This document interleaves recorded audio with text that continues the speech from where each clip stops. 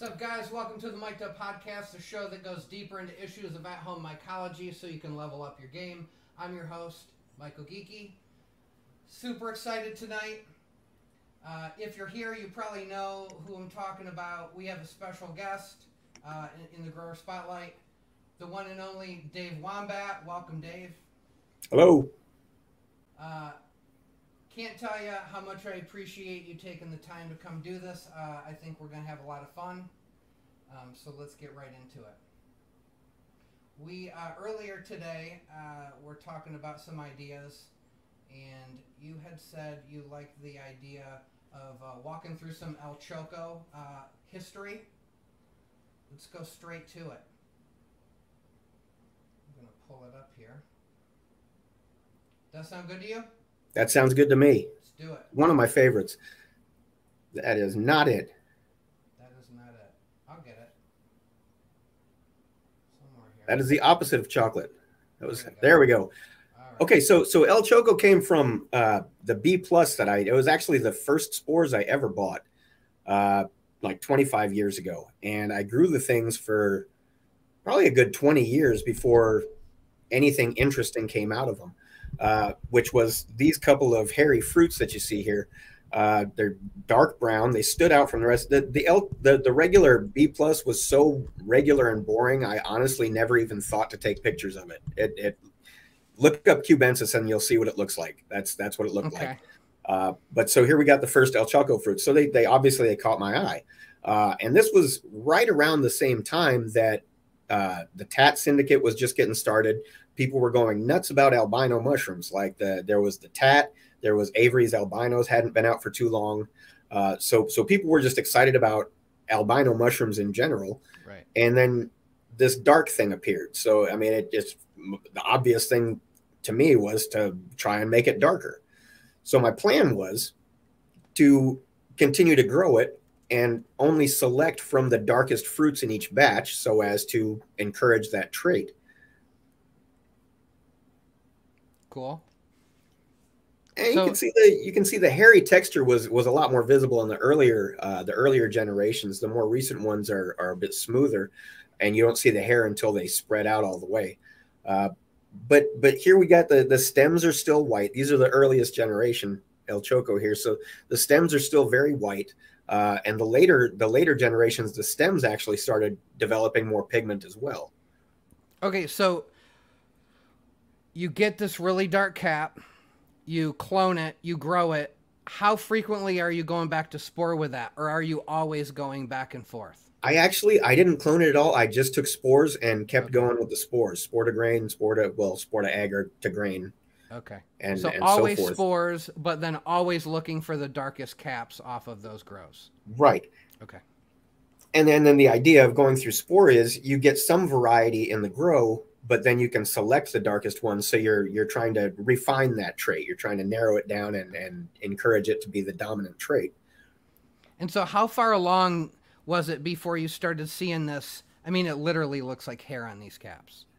From the very beginning, like the very first ones were hairy, and they stayed hairy. Oh yeah, okay, they were, huh? But they got shorter each time. You'll see in these pictures as they go along, they get shorter and thicker each generation also. Okay. And you can see some variation there. Now here you can see the hair really good. Like the hair splits apart, and the actual cap underneath the hair is white. That is crazy.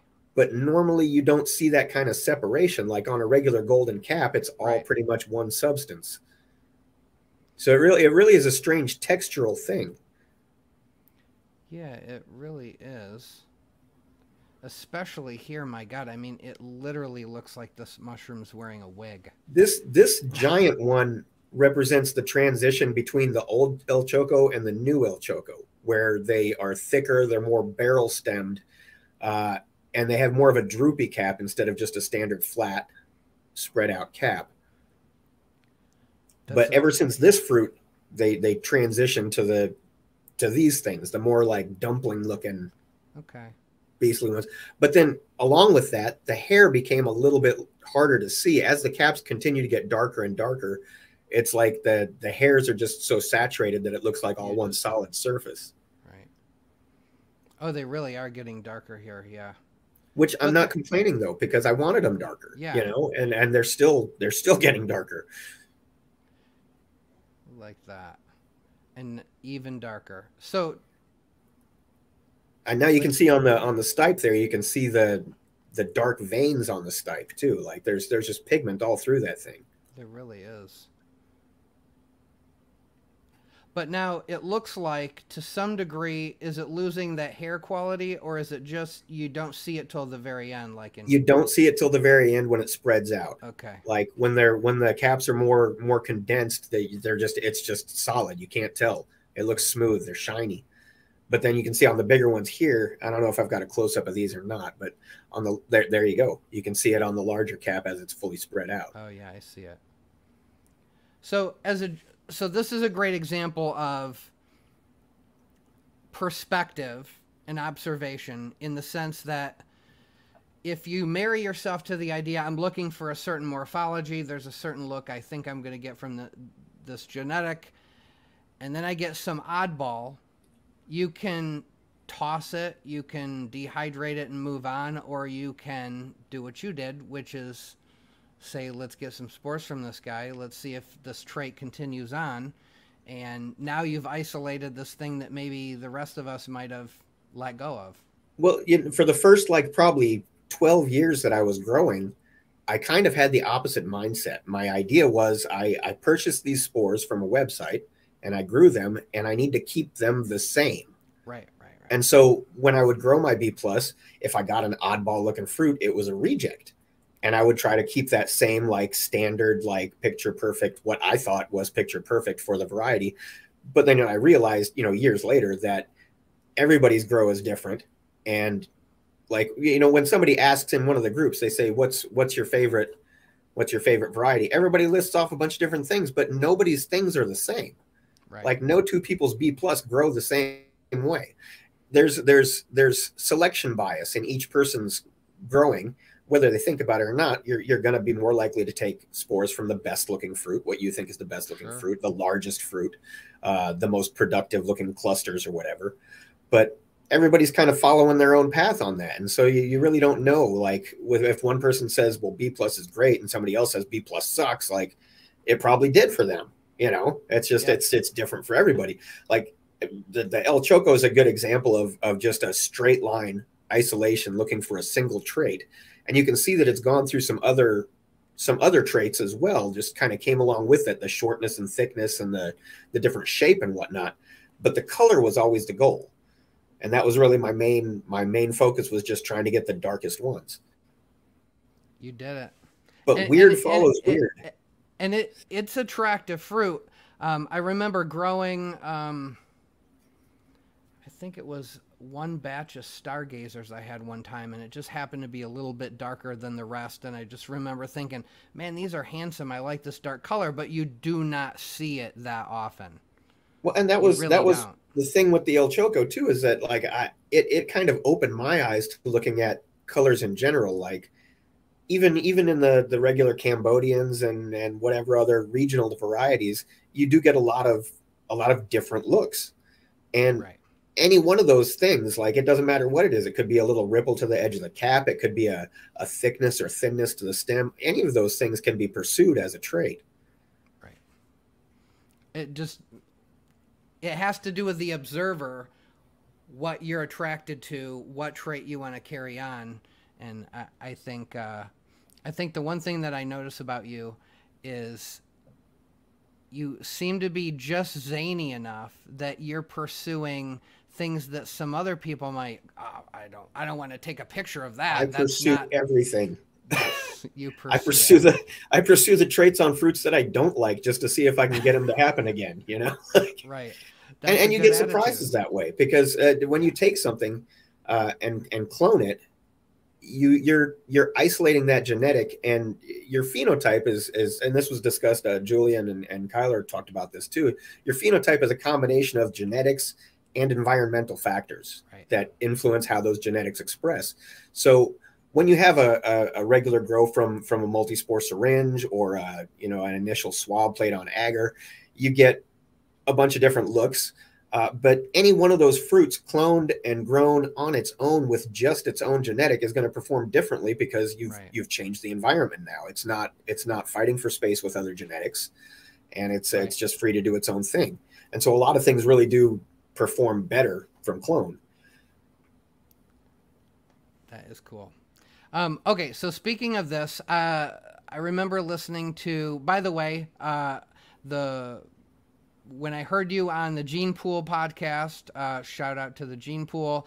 Absolutely great Discord out there, guys. If you guys aren't on Discord, get on Discord and make the Gene Pool one of the first Discords you join. There is a lot of stuff going on there. There is, but they're good. I've liked them for quite a while. But in your podcast, you said a few things that had me thinking about this concept of just paying attention as a grower, observing things carefully. And I think I definitely fall into this category. Half the time I'm harvesting a tub, I am busy. I got something else going on. I got kids. And maybe I'm not observing things, or I'm not taking the time I should with things. And you said something about, you know, something like I really carefully looked through the tub for subtle differences, and, you know, chose my fruits very carefully to clone. You want to take a little time just to talk about the role that you think observation plays in developing as a hobby mycologist? It's definitely huge. Obviously, in the beginning, your number one thing is, can I get them to grow at all? Yeah, you know, and that's that seems like a huge obstacle to get over in the very first part. But once you start getting them to grow, and you're like, okay, now I'm going to grow another variety, and I'm going to grow another variety, and we start playing with things. If you look at my posts in my Facebook group, I take a lot of pictures.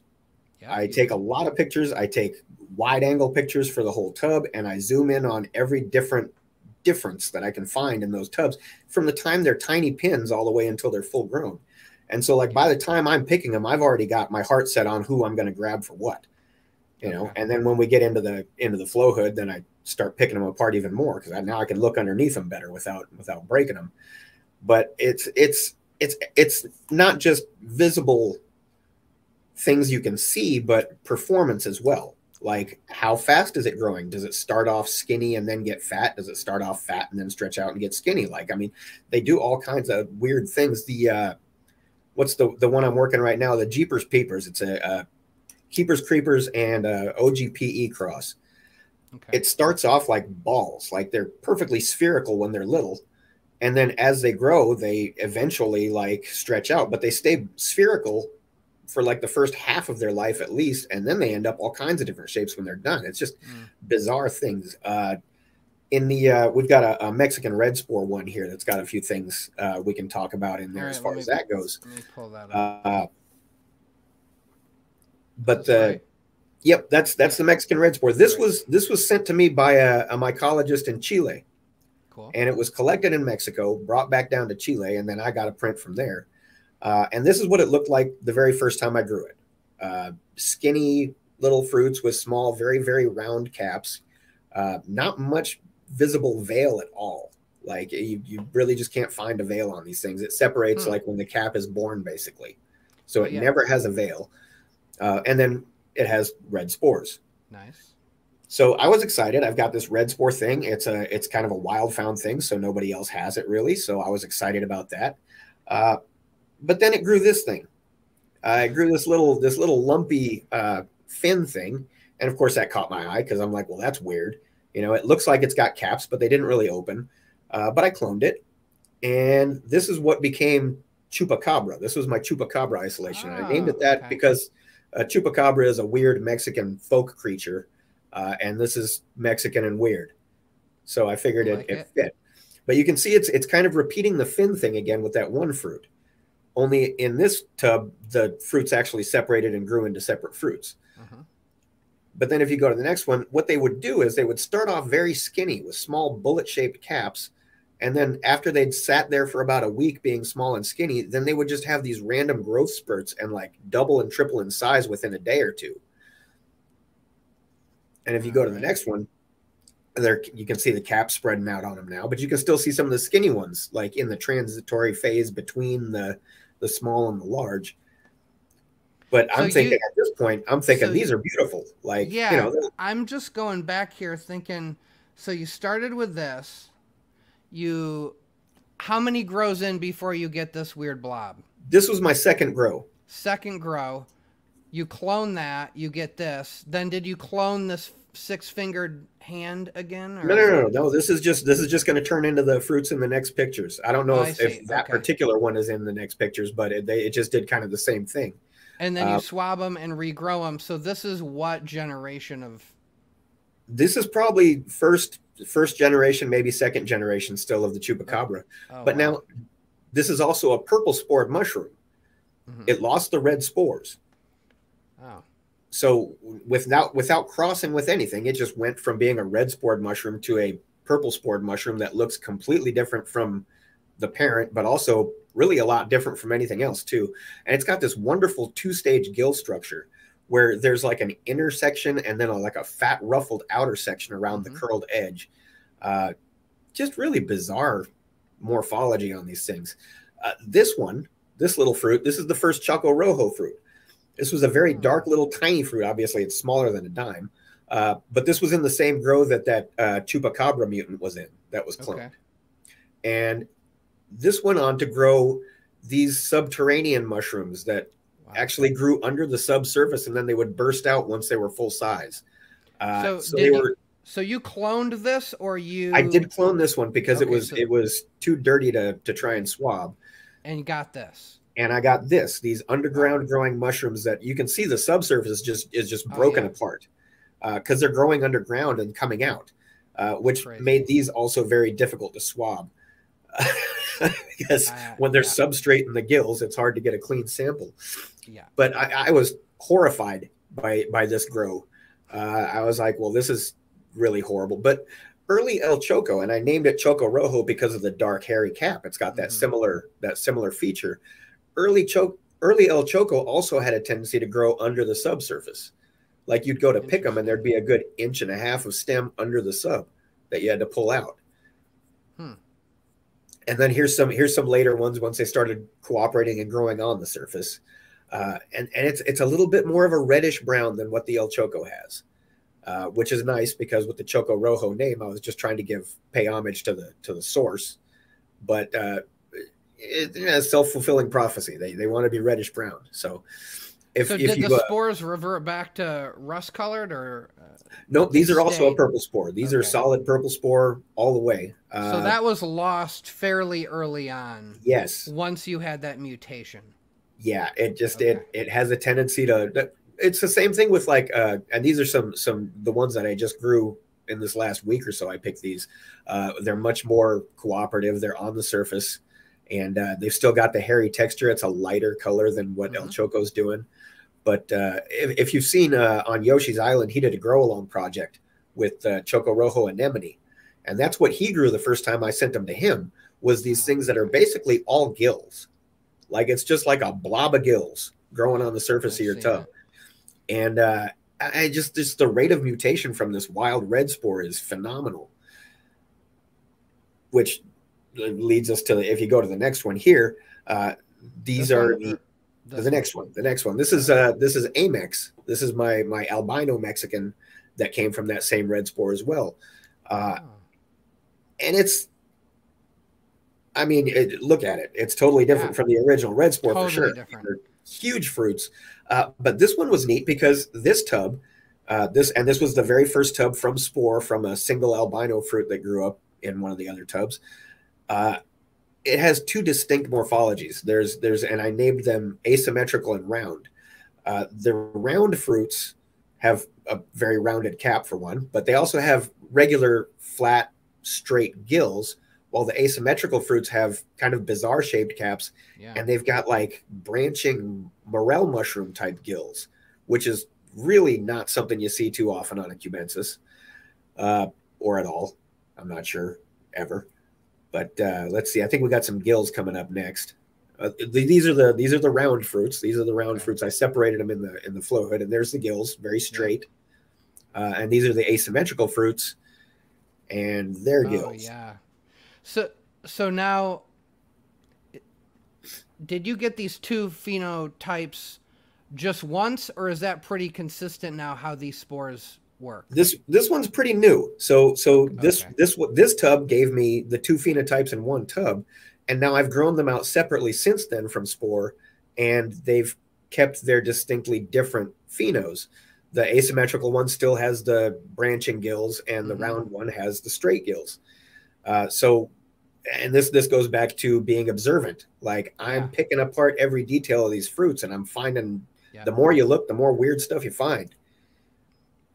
Yeah, and this is the new tub of the asymmetrical one.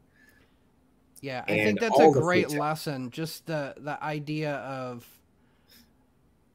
that a trait might be subtle when you first catch it, but if you then take spores or a clone of that fruit, you just really don't know till you do it if you could amplify that or what that will lead to. It's pretty cool. Well, we've got this idea that all these different varieties that we have are separate entities, but they're really just variations on the same thing. Right. The regional varieties around the world, spores can travel on the wind literally around the world. So Cubensis growing in Thailand could come from Mexico.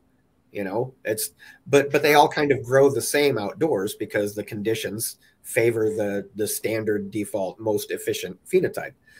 But once you start down a path with any isolation, it's a straight line thing. Like, it doesn't go backwards, it just goes forwards. And it might want to do the default thing, especially if you grow it in harsh conditions. Contaminated conditions are known to cause change in the genetics and how they express, usually towards revert towards what we would say is the default, the most efficient spore producer. Which is your regular outside mushroom, and it's a survival tactic. But it's not always that way. Like, I've had some contaminated grows produce mutations that were better. So it's just whenever I have a contaminated jar, it depends on how bad it looks. If it's got yellow juice in the bottom of it, not doing it. But if it's got a couple of grains poking against the glass, I'll take a chance on it. Because it might do what I want. It might not, but it might do something interesting. Now, I got a question on that. So I do that from time to time, where if it doesn't smell earthy enough, but it doesn't also smell sweet or rancid to me, and I'm like, there might be something in here, but the mic looks pretty okay, and I'll run it, but I will run it 1-to-1. Just thinking that if if it doesn't have to colonize quite as hard, maybe it'll have a chance. Do you do anything different if you have a questionable jar like that? No, well, but the thing is, I run all my tubs at close to a 1-to-1 ratio, so because it's a system that's set up for speed. The closer your sub to your spawn ratio is, the faster it's going to colonize, the faster it's going to fruit, and the faster I can get something else in that tub, so I can keep working through generations of a project. So there's some trade-off with yield there in the long run, but I'm usually dumping them out after the first flush anyway, because I'm again trying to get something else in there. But faster fruiting is better for that. Like, the longer it sits in a substrate, the more it can fester. So you do want to get it to fruit quickly. But the smell is a big thing too. You can open it up and it might smell a little off, but when it punches you right in the nose, you know something's real bad. And we've got the blind grower in our groups, right? And he's legitimately blind, and he asks for a lot of help looking at his tubs and stuff. But he posted the other day that he opened up a jar that he thought was good, but the smell hit him, and he says he can't get that smell out of his nose now. Like, I can only imagine. Like, that's a terrible surprise. Yeah. He had no foreshadowing for that one. He just had to find out the hard way. Yeah. No, yeah. Like, one of us probably could have spotted it beforehand, if we were looking at it through the side of the glass, but that's not an option for him. So, yeah. Okay. I got a question for you. So I know from the gene pool interview and from our talks that you've been growing mushrooms for a good 25 years. So you were growing mushrooms when there were a handful of varieties. And now we're, every day it's like there's something new. How for you have you felt that change? Has it made you even more excited? Or do you miss the good old days? You know, I've kind of been riding hand in hand with it, because like I said earlier, in my early growing days, I had, you know, just a few varieties, and I tried my best to make sure they stayed growing the same way every time. It was when I bought KSSS off of the mushrooms.com. I wanted to play with something new, and they had pictures of it posted that looked like normal, regular Cubensis mushrooms. But when I grew it, I got those super squatty pumpkin ones. And that was like my turning point, where I was like, well, maybe there's something to this, you know, like where the genetics are like more than just, because I thought all the mushrooms were pretty much the same except for penis envy, which I lost early on because I didn't know anything about swabbing at the time, and cloning was beyond me at that point in time too. I started doing that later, but it wasn't until I got on Facebook just about maybe 4 or 5 years ago that I learned that there was terminology for it. Like for me, I just called it a tissue transfer. I didn't think of it as cloning. I didn't think of it as, you know, mono and dicaryons. I was just going through the motions. But I was doing it and it worked. Like I just didn't know why it worked or what was good about it. It was just part of what I did.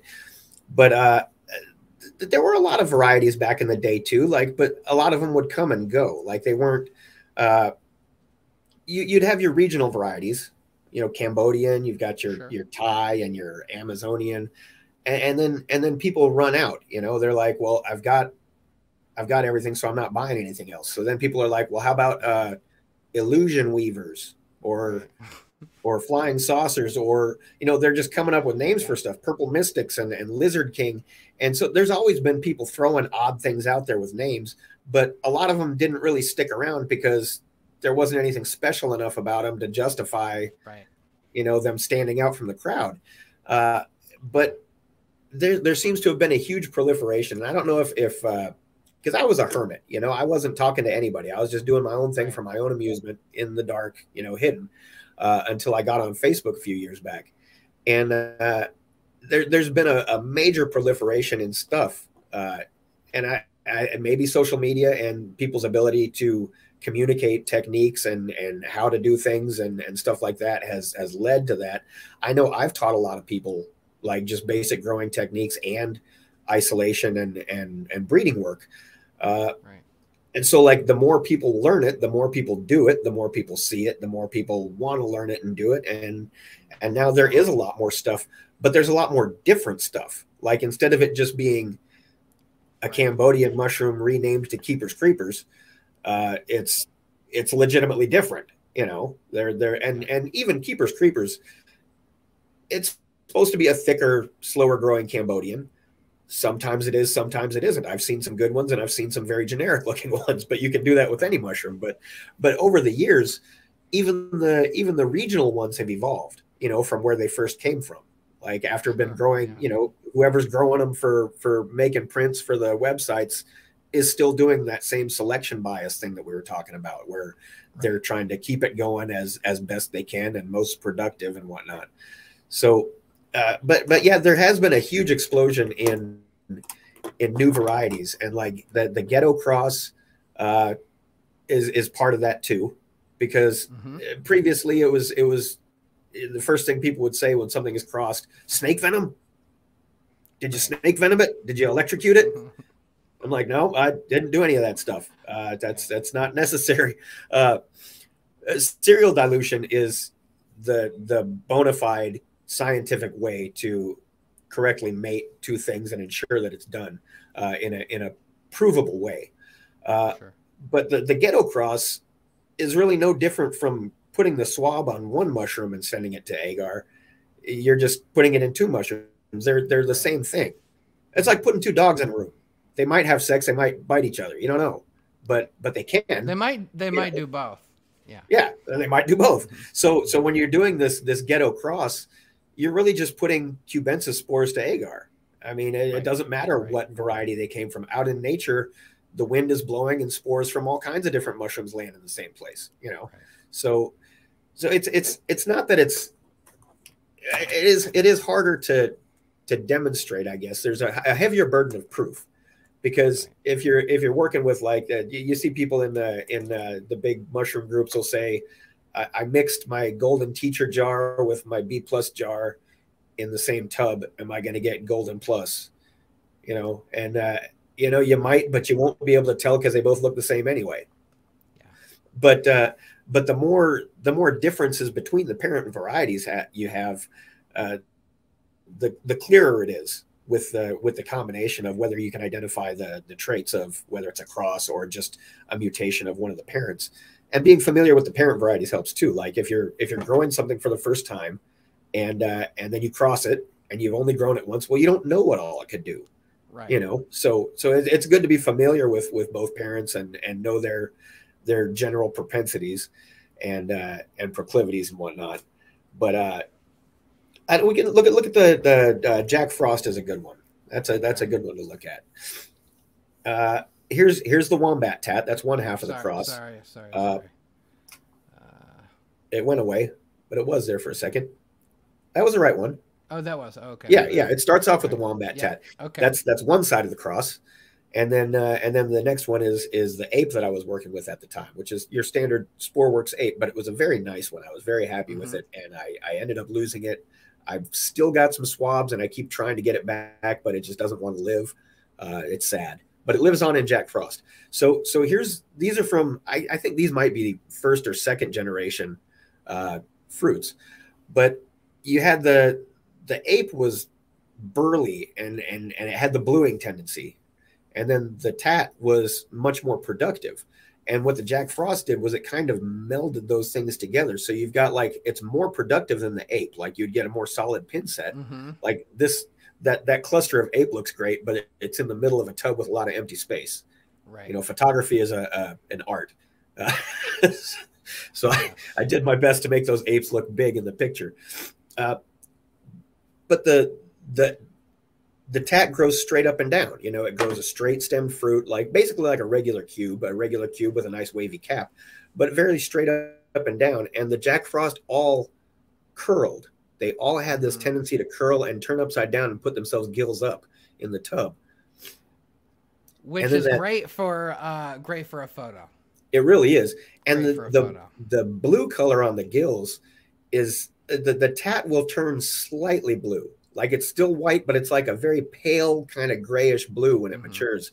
It doesn't do this distinct, sharp, drastic contrast of color. And that really, and you can see the ape there. You can see seems more indicative. It seems like it's getting that from that parent, yeah. And just look at that tub. And definitely more productive than the typical ape. Yeah. As far as performance goes. Now you mentioned this too, yeah. This unique fruit. Yeah, the smiley face. He's like the Nightmare Before Christmas or whatever guy. Very Tim Burton. Yeah, it caught my eye, and usually I wouldn't see the tops of the caps because they do curl over so often. But I saw this one because it was stuck on another stem, so it couldn't bend over all the way. And I was like, well, that's kind of neat. These blue spots on there. So I ended up cloning that fruit, and that led to the blue ring isolation of Jack Frost.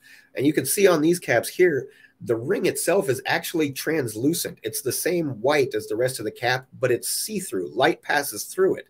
And so when the gills turn blue, then the color that shows through that translucent part turns blue as well. That is so cool. So is this really... So I'm not going to lie. If I saw this, I would have assumed that was an environmental caused mutation. I would have never even, I would have lost it. I'll take a chance on it. It might be, it might not, you know. That's one of the cool things about cloning too, is that it's kind of a check step in your grow to see if something is genetic or environmental. True, yeah. And in this case, it did repeat. And then here they are after the gills turn blue, and you can see how stark that blue ring is looking through the top of the cap. And that's just, you know, it's eye-catching. It doesn't make the fruit any better to eat, I don't think. You know, it just looks cool. Yeah, that's all it takes, man. That's what we want. It's like Pokemon. We just want. But you know, there seems to be a correlation between potency and a couple different things. Like potency likes to follow growth speed primarily. That's like the number one. The slower growing it is, the more time it has to build alkaloids is the theory. We really don't know for sure how it all works. Maybe once it's legalized, we'll be able to do some real legitimate, university studies on stuff like that. But there's a correlation with weirdness too. Like things that just get weird, like they get stronger for whatever reason.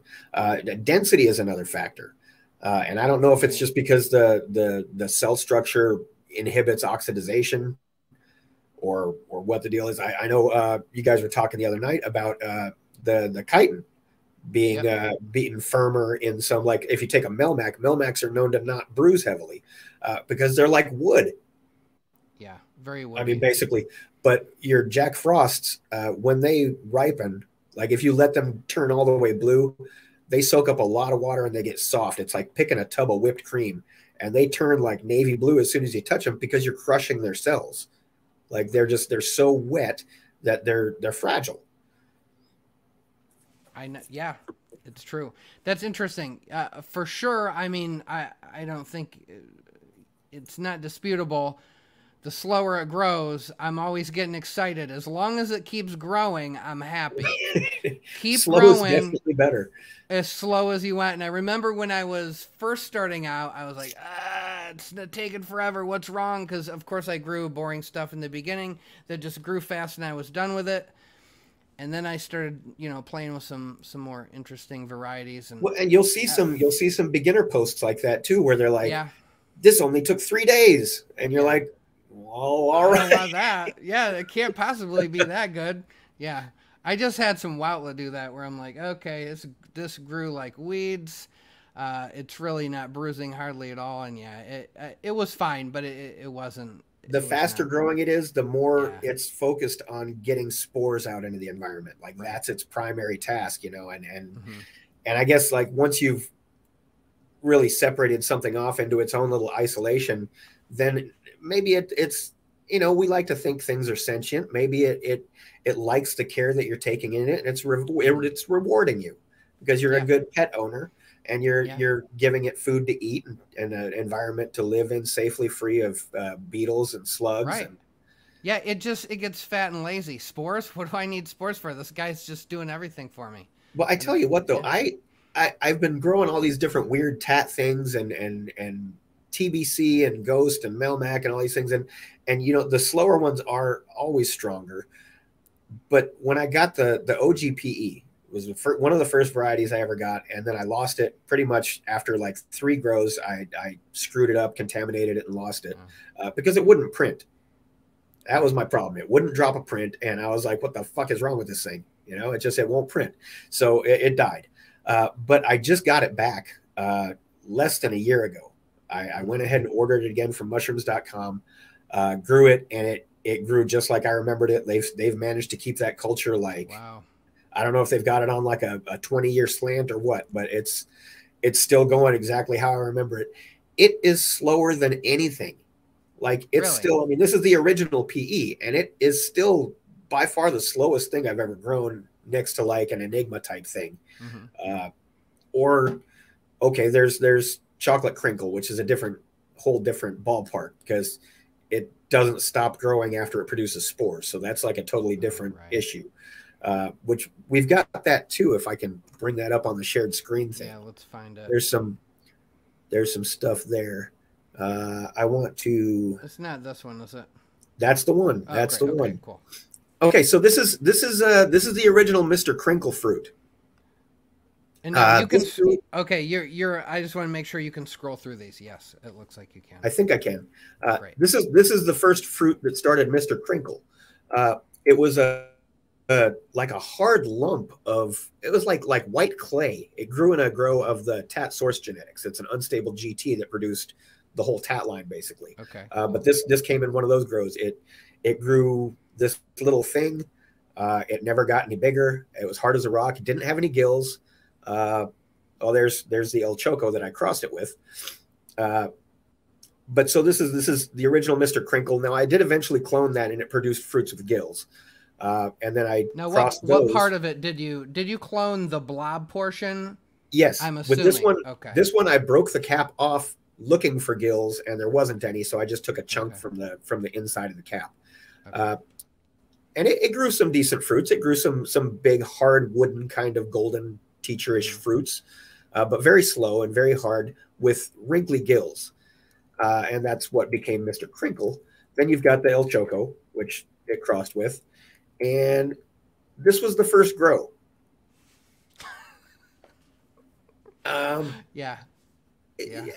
Not really a success story at first glance, maybe. Sure. Yeah. This actually looks like my living room on a Saturday morning. So, yeah. There's like, you can see there's like some big enigma type brain things. Yeah. There's a little fat golden teachery looking squat fruit. There's a skinny thing over there along the side.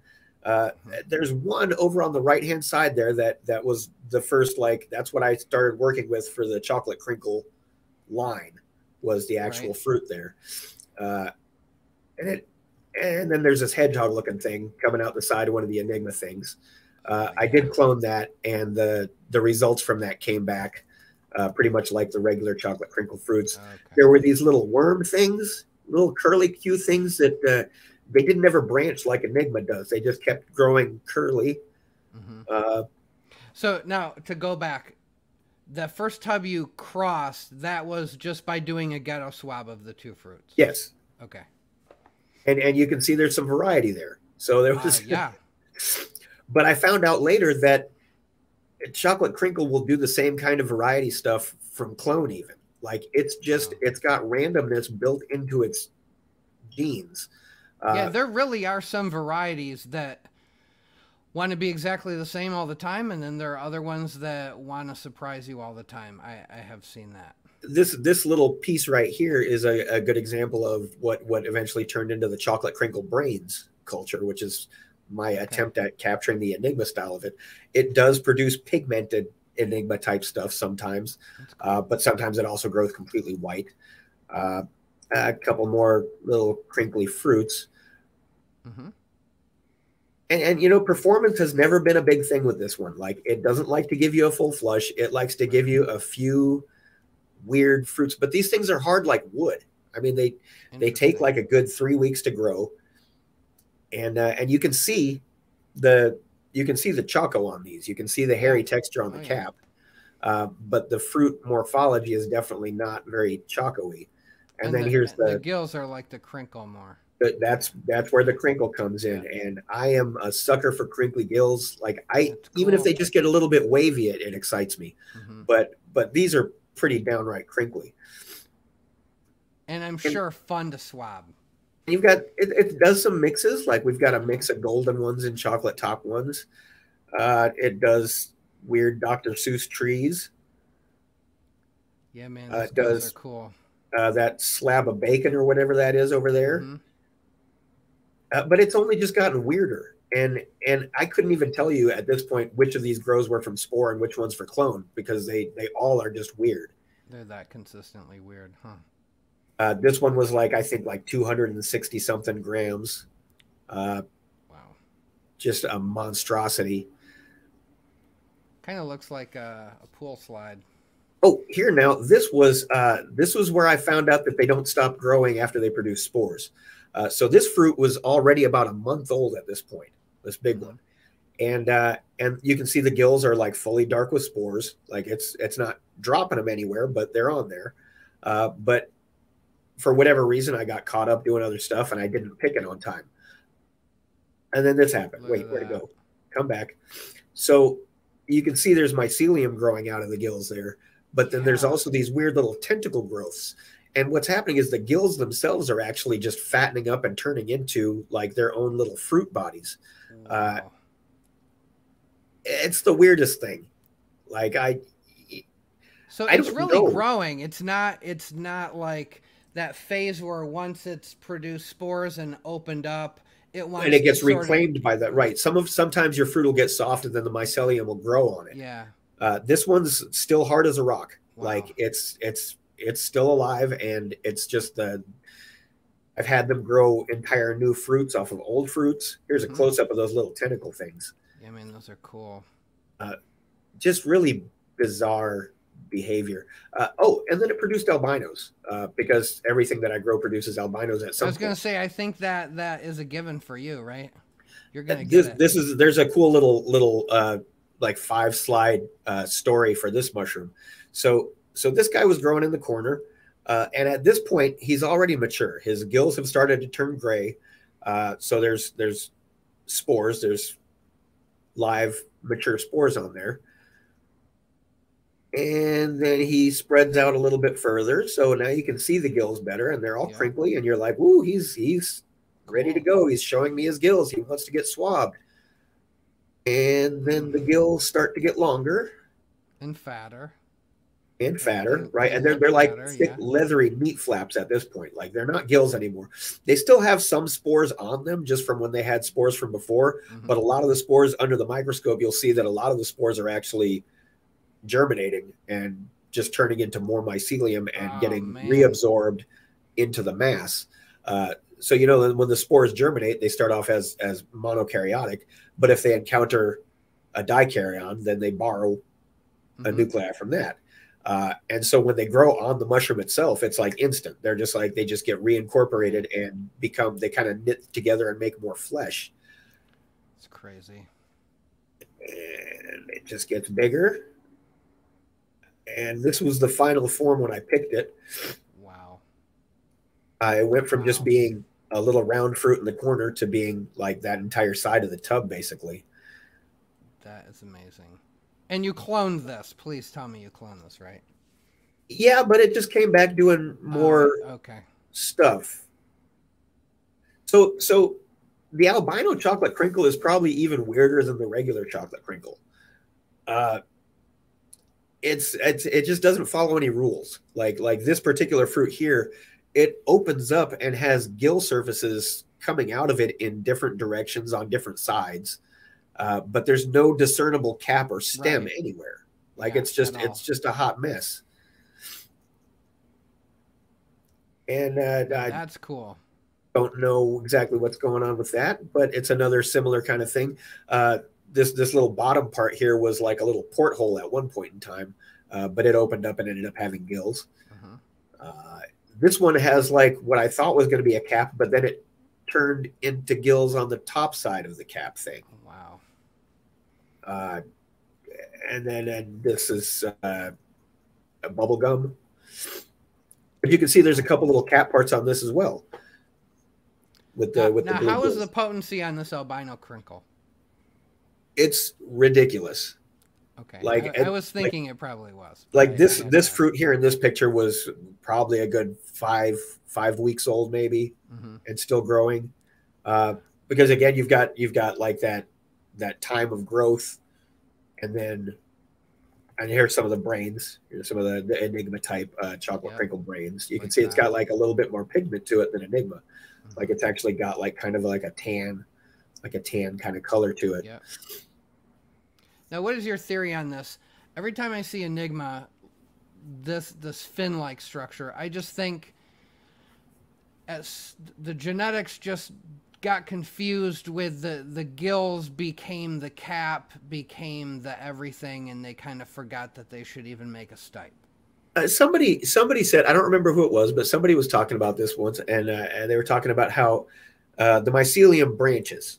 Like that's in its nature. It grows, it branches, and then when it goes into fruiting, it just kind of continues that branching instead of focusing on the producing the basidiocarp. It's got its instructions screwed up, and the material of it is not really cap or stem. It's just kind of stuff, and it's I don't even know what to call it. It's mushroom material, and it's potent. Right. But again, that makes more sense. I like it. Just kind of keeps growing until it runs out of food. It doesn't ever produce spores, so it's just kind of confused. Confused is a good word for it, though. Hey, it didn't get confused about the potency, though. So no, and that's the chocolate crinkle is definitely up there as probably the strongest thing I've ever eaten. Like it's just ridiculous. The sample, Jordan Jacobs did a HPLC testing on the brains, and it came out to I think 2.06 or something like that %. where your baseline cube is around like 0.6 or 7, I think. Right. So it's a pretty good step up. Yeah, that's amazing. All right, so I got a question for you. Where am I at here? Okay, so we've been talking about doing a lot of grows, and we sort of talked about varieties and all that. One thing that I think you touched on a little bit in the gene pool interview that I think a lot of new people, or even anybody, honestly, anybody, would benefit from. You said something about there's a lot of very subtle little differences that you do. So, for example, you could watch a still air box video, like here's how to work in a still air box. And there are the things they say, and then there are subtle little things that if they're good, they're doing, but they might not be talking about, that really is the secret to improving your sterile technique. So I thought it might be worth talking about some of those subtle things. I work in healthcare. I do sterile procedures at work all the time, and the training I received doing that definitely plays into my mycology work at home, just giving me sort of a sterile mindset, so to speak.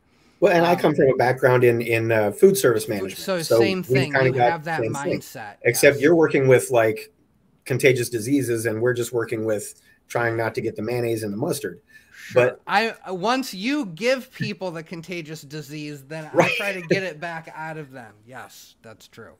But I really think it is a mindset, because certain people in the beginning really struggle with it, and I think part of it is that they're not thinking the right way about sterility, or they're not thinking the right way about how things are transmitted. So I just thought it might be worth bringing up with you. So some of the things that you do. Part of it, I think people are victims of marketing, because you have things like Lysol that says kills 99.9% of germs. Yeah. But if you read the fine print, it's if they sit in a puddle of it for 10 minutes, you know. Right. So just puffing it up in the air does really pretty much nothing, but it's an air freshener. It makes your house smell Lysol-y. Same with rubbing alcohol. It does sanitize. It does kill things. It can lyse the cell walls on microorganisms or whatever. But there's an exposure time required for that. Which one of the reasons why we recommend 70% ISO versus 91% is the 70% doesn't evaporate as fast, and it gives it more time to do its job. But people get so caught up in, I've got my Lysol, I've got my bleach, I've got my peroxide, I've got my, all my different chemicals, and they don't solve the problem. And then they come back in a post like a week later, like, I did all these chemicals. I bought everything. Why didn't it work? Why doesn't it work? Right. And it really is, it comes down to physics. It comes down to not putting the germs in the work. Which when you recommend PF Tech to people, they're like, oh, well, I heard it doesn't yield good. I'm yields better than failure. Right. I bet you. Right. Exactly. And it's a good intro. It is a good intro to the process, and it gives you time while you're letting those cakes marinate and whatnot to do more research and reading and practice and cut yourself a sab and all that stuff. And it really is, it's practice makes perfect, though. Like, everything comes with repetition. You're not going to get it right the first time. You also see a lot of people in the groups. You'll see people, well, I grew 15 tubs of mushrooms and I didn't have a single contamination, like 0%.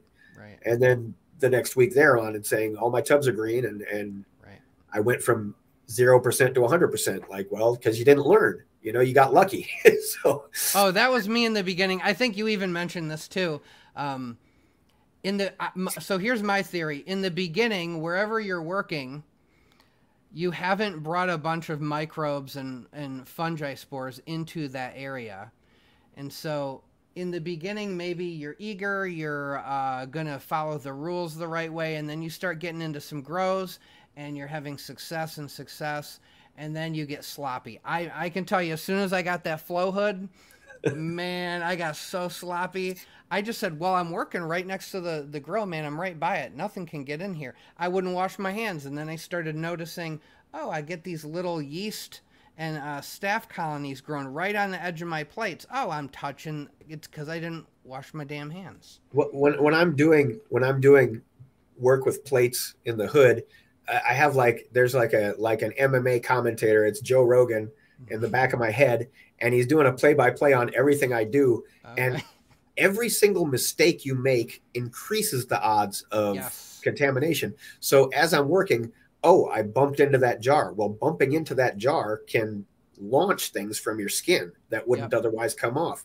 I'm trying to put the transfer on the plate and it won't come off the blade. Every little fumble increases the chance of something else getting in there. So like as I'm bumping into shit, I'm like, God, there's another fuck up, and this plate's a 50-50 going to make it, and I'll still try it. But, and sure enough, usually the ones I get that come up contaminated, I'm like, yep, I knew it. Like, I mark them. Yeah. And it's always those ones. Yeah, for sure. That one's got the low percentage of success going for it. Yeah. But it is practice makes perfect. The more you do it, you refine your technique through repetition, hopefully, and you learn from your mistakes. And like I used to religiously, soak my hands with Lysol, not Lysol, but ISO and do all that glove stuff and all that stuff too. But it didn't seem to make a difference, because you can use the ISO and the gloves and still get contamination, or you can not use them and not get contamination. So it's all in the process. It's all in how you do everything. And it is good to wash your hands, for sure. Like that. I would recommend that.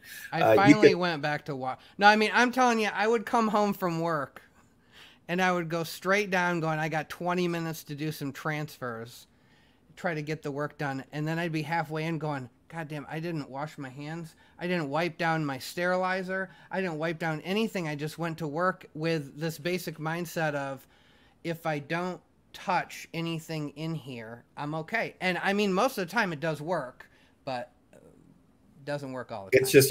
It's that percentage. You're playing the percentages, and the more risks you take, then like the open air kitchen counter inoculations, like that is a great way to do PF Tech, because you're working with sterile things that are enclosed in containers and you're not exposing anything.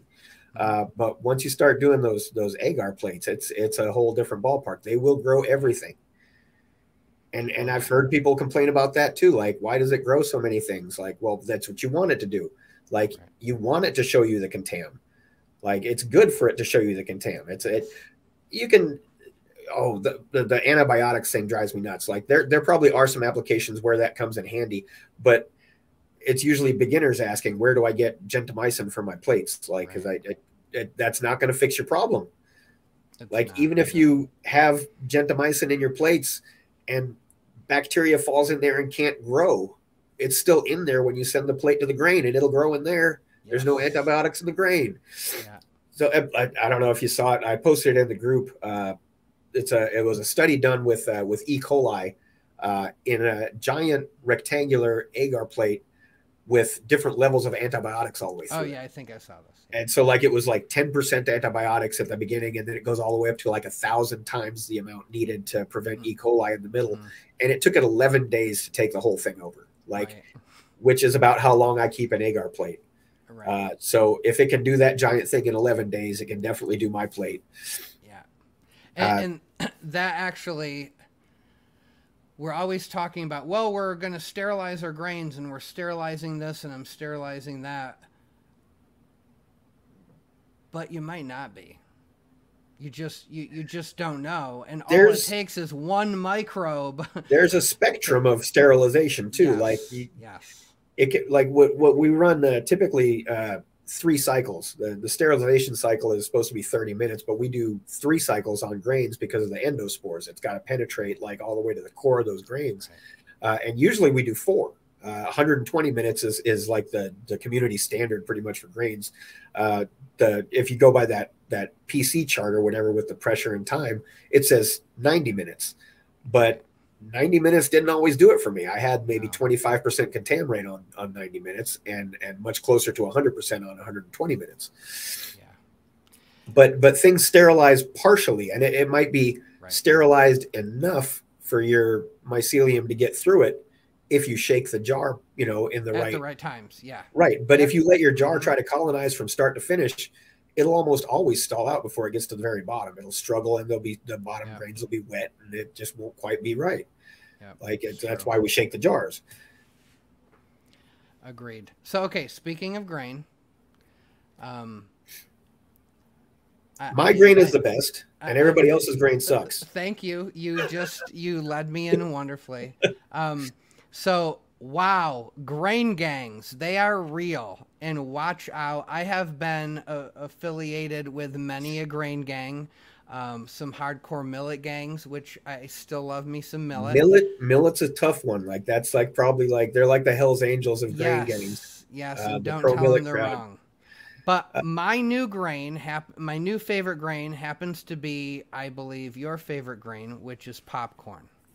The popcorn is cool for a couple of reasons. Like every grain has its advantages. Rye is probably the standard, like the traditional myco standard for grain spawn since the 70s at least, and maybe before that even for commercial growing. I don't know, but rye stinks to me. Like it smells like old people sandwiches, and we used to sell a Reuben at the restaurant I worked at, and it stunk every time you toasted the bread, and I just can't get that smell out of my nose. I'm not into rye, so I always went with wheat. I like the hard red winter wheat. And I like how it cooks up. It kind of like it's like this little kind of like a star sapphire kind of look to it when the grains are plumped up just right. Okay. So it's kind of like a nice little indicator to let you know that it's hydrated. But popcorn is it's a cool grain because it's easily accessible. You don't have to go buy a feed store and get a 50-pound bag to get it. You can just get a couple of bags. If you're a small personal grower and you're at the grocery store, you can get a 2-pound bag of popcorn, and you can fill up like 4 or 5 jars with it. Yep. And that's plenty. It's convenient to grab. The cashier doesn't look at you weird, like, why are you buying all this popcorn? Like nobody cares about pop. Okay. They did that to me a couple times actually, cause I had a lot, but I just told them, yeah, we have movie night, we love popcorn. So, but we were talking about this earlier too, is that the popcorn, some people complain that it contaminates too easily, and it doesn't contaminate any easier than anything else. It just shows it to you better. Yeah. Like popcorn gets distinctly nasty looking. It just looks hideous if it gets anything else in it. Rye can be kind of iffy. Oats can be iffy. Like they always look kind of weird. So when it's kind of hard to tell when they're bacterial, it doesn't show up quite as easily as the popcorn just gets gross. Like the kernels go from being hard to mushy and wet. They discolor significantly. It's very telling. That is absolutely true. The same way that you're saying you liked red wheat because you could tell when the moisture content was right by how it plumped up. It's really true when you have that nice yellow corn with the nice white mycelium growing on it. It just looks right, and the minute it doesn't look right, it is much easier to tell for sure. Well, and with anybody's like grain that's been using a grain for a significant amount of time, though, they're going to have a favoritism for it because it's what they're familiar with. So that's going to be what they're good at spotting problems on, It's so true. The popcorn is just a hard sell. I'm not sure why. It's got people are like, popcorn, that sucks. Okay, it's probably not quite as hated on as brown rice, but I grew on brown rice for years. Probably the first like 10, 12 years that I was growing. That's all I used. Was it whole or was it Uncle Ben's? No, just whole rice you had to cook yourself. Whole rice. Okay. This was before they had those microwavable bags. Those didn't exist back then. If you wanted rice, you had to cook it. And that's the problem with the Uncle Ben's tech, is that you're going spore to grain. No matter how sterile the rice is, syringes are iffy, and squeezing a whole thing into a 2-cup bag of rice you're asking for it. It's just iffy. But brown rice itself, it's a very functional grain for growing. It just performs differently. You can't do the same things with it. Like if you have a quart jar full of it, it's hard to shake because it's sticky. It's starchy. It doesn't have like a shell on the outside like popcorn does. Right. So once it cooks and cools off, it's all stuck together like a brick. So but I used small jars for it. I used small 1/2-pint jars, and I would just make a bunch of those. And I grew them like PF Tech cakes. I first started off growing them like PF Tech cakes, but they were whole rice cakes, just sitting on a bed of perlite. Later I started, figured out the bulk thing with the coir and started doing it that way, with breaking it up. But it is a functional grain. It's probably easier to access than popcorn even. Like sometimes when they're out of popcorn, there's still brown rice on the shelf because nobody eats that stuff. It's weird. It tastes like wood chips. I kind of like it, but I like wood chips. Mm-hmm. It's high fiber. Yeah, so what I noticed with the corn compared, so I basically do oats, millet, 50-50 oats and millet and popcorn, because I love cycling through and learning and observing and all that kind of stuff. But what I noticed with popcorn, I swear to God, because of their shape, they're pretty close to spherical. And the way they sit in the jar, there is plenty of space between them. And it seems like the mycelium enjoy getting to jump those kernels. It just seems like it triggers the mycelium to get more rhizomorphic and kind of aggressive, is what I observed. The millet people would tell you that because the popcorn grains are too big, they have less surface area than the millet does, so you have fewer inoculation points. Man, every time my popcorn is colonized before my millet is, every single time. Well, because that might be true in more grains. That might be true in the tub. I will say my millet tends to produce denser grows. Right. Well, and it'll probably colonize a little bit faster because it's more interspersed into the substrate. But man, if I just want a colonized jar, there is nothing for me faster than popcorn. No, I also feel that the roundness of the kernels helps it to break up and shake easier than some other grains. Yeah. Wheat was never easy for me to break up and shake. Like it didn't seem to want to. You could, but you'd break jars doing it sometimes, like getting it apart. Or your wrist. Right. Yeah. Or for the longest time, I was the beat it on the palm of my hand kind of guy. Yeah. And boy, try doing that with an oyster jar. Like oyster mycelium is like cement. Like it's not going anywhere. It's not good. It's really not good for you. And the other thing, I was talking to a buddy who loves to talk about grain, and he said, everybody thinks that they're the smart guy when they go, just go to your local feed store. And he was telling me, he goes, man, if you go to the room they are storing a lot of their grain in, they're storing a lot of stuff in that room. And those bags get moved around. And he said he has found that a lot of feed stores are poorly storing their grains, and he found that there was a lot more contamination. He said the great thing about popcorn is it's graded for human consumption. Right. It's likely to be much cleaner than any other grain you buy from a feed store.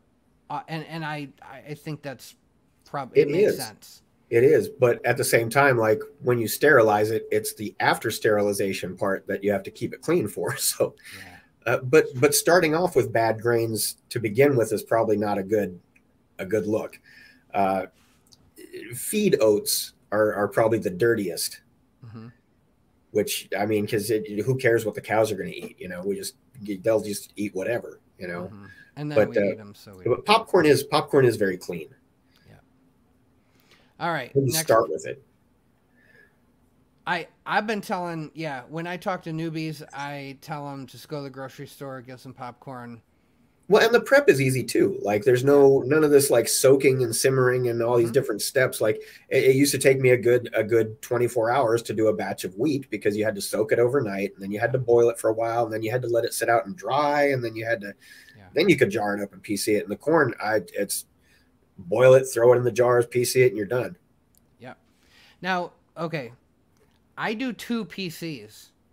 My first cook, I just dump a bunch of popcorn in the pressure cooker, and I PC it for between 18 to 24 minutes, depending upon your altitude. For me, it's about 21 minutes.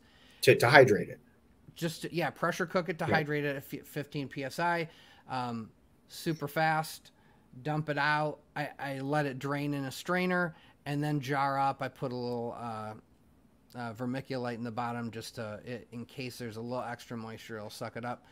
But it's fast, and boy, there's nothing I hate more than watching triple washed whole oats dry in the sun, it's not my idea of a good time. Yeah, I can't. Well, see, I sped up my popcorn. I still boil it for 45 minutes to hydrate it. Slow, old-fashioned boil on the stove. But then I got this portable autoclave thing that heats up to 24 PSI, and it sterilizes the grain in 30 minutes. And you are loving that, right? Oh my God, it's amazing. Yeah, like it's a game changer. Like I'm doing the agar in 7 minutes. Yeah. And I mean, it's smaller. Like it is smaller. Like it's the inside pot, I think, is 14 liters is what it's listed at. But they have a big one too, right? If I remember, yours was about this big, but they have a giant one. It's more money, but they have a bigger one. 25, I think 25 liter is the size on that one. It's still, which is still not huge, but it's bigger, but it's also like $600. So now, are you fine? Do you feel like that cycle at that higher PSI is yielding you lower contamination rate, or is it about the same? It's the same. Like it's functional. So you're doing it you're saving time. Is the benefit. Right. And which actually, if you go by that time and pressure chart thing that we like to reference all the time, we always say, the chart says 90 minutes, but we do 120 just to be safe. According to the chart, I should be doing at 24 PSI. Well, it varies. It releases at 24 and then closes again when it gets down to 20. So it stays between the range of 20 and 24. But according to the chart, I should be doing 20 minutes for that. But I do 30 just to round it off and be safe. And I haven't had any issues with it at all. It's a lot louder than the PC. It's scary. Plus it does, the PC is just constantly piff, piff, piff, piff, piff. This one is silent up until it like blasts and jumps you out of your skin. And no warning. So that my animals are not fond of it. My kid's not fond of it.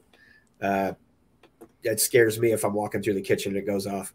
But I saw you post about it, and then I saw immediately several people also get it and go, "Oh my God, this is great!" And it is really a neat machine. Been thinking about it, although I don't need it yet. But and I still use my PC too. I kind of go back and forth. It just depends on what I'm doing. Sometimes I want my stuff to sit in there longer because I'm doing other stuff at the same time, and I need, I'll be ready for that later or whatever, And I like to use my PC on the outdoor burner too. So if I'm cooking dinner on the stove and I need burners free, then I'll do my sterilizing outside. Yeah, the autoclave shuffle.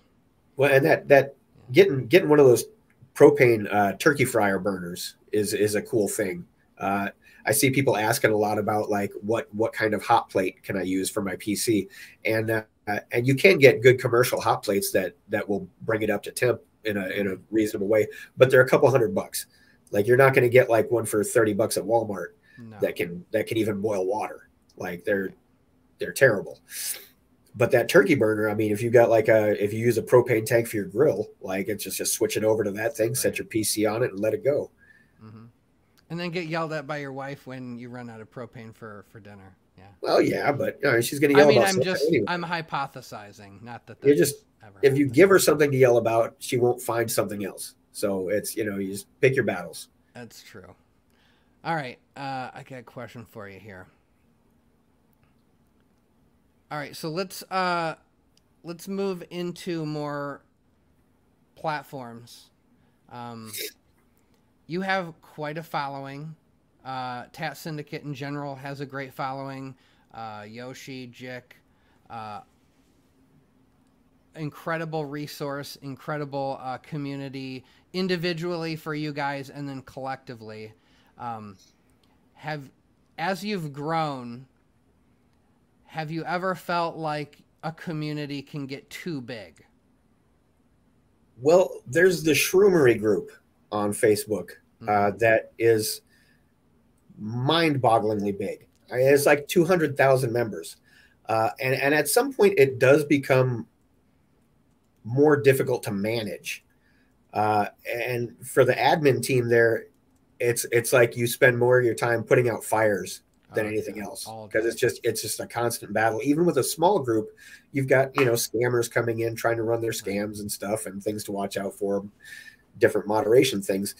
But I remember someone saying, you should have at least one moderator for every 1,000 members.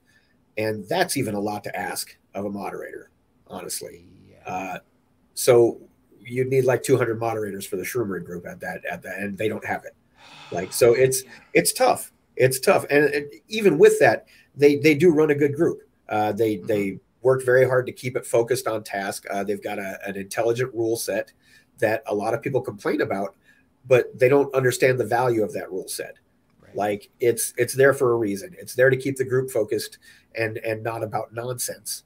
And then if you go into like some of the like the newer fringe groups, you might find more nonsense than anything else. So it's a good thing. Like the TAT Syndicate is a really unique collective though, because most groups are one person's shop basically. Right.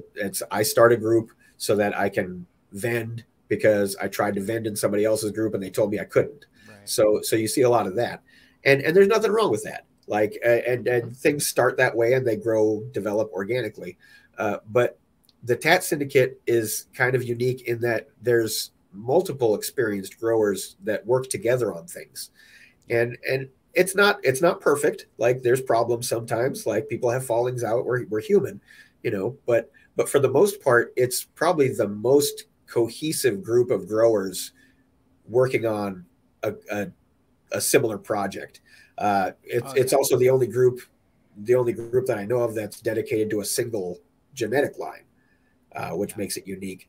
But the TAT genetic line is so variable. Like when I do a grow from the source print, it usually looks like 5 or 6 different things growing in the same tub, and usually you see like most of one thing and an occasional weirdo here and there, but this is like an even mix of weird things, like, and they're all different. Like it's just it's so variable, and yet each one of those things seems to stabilize pretty rapidly into its own thing.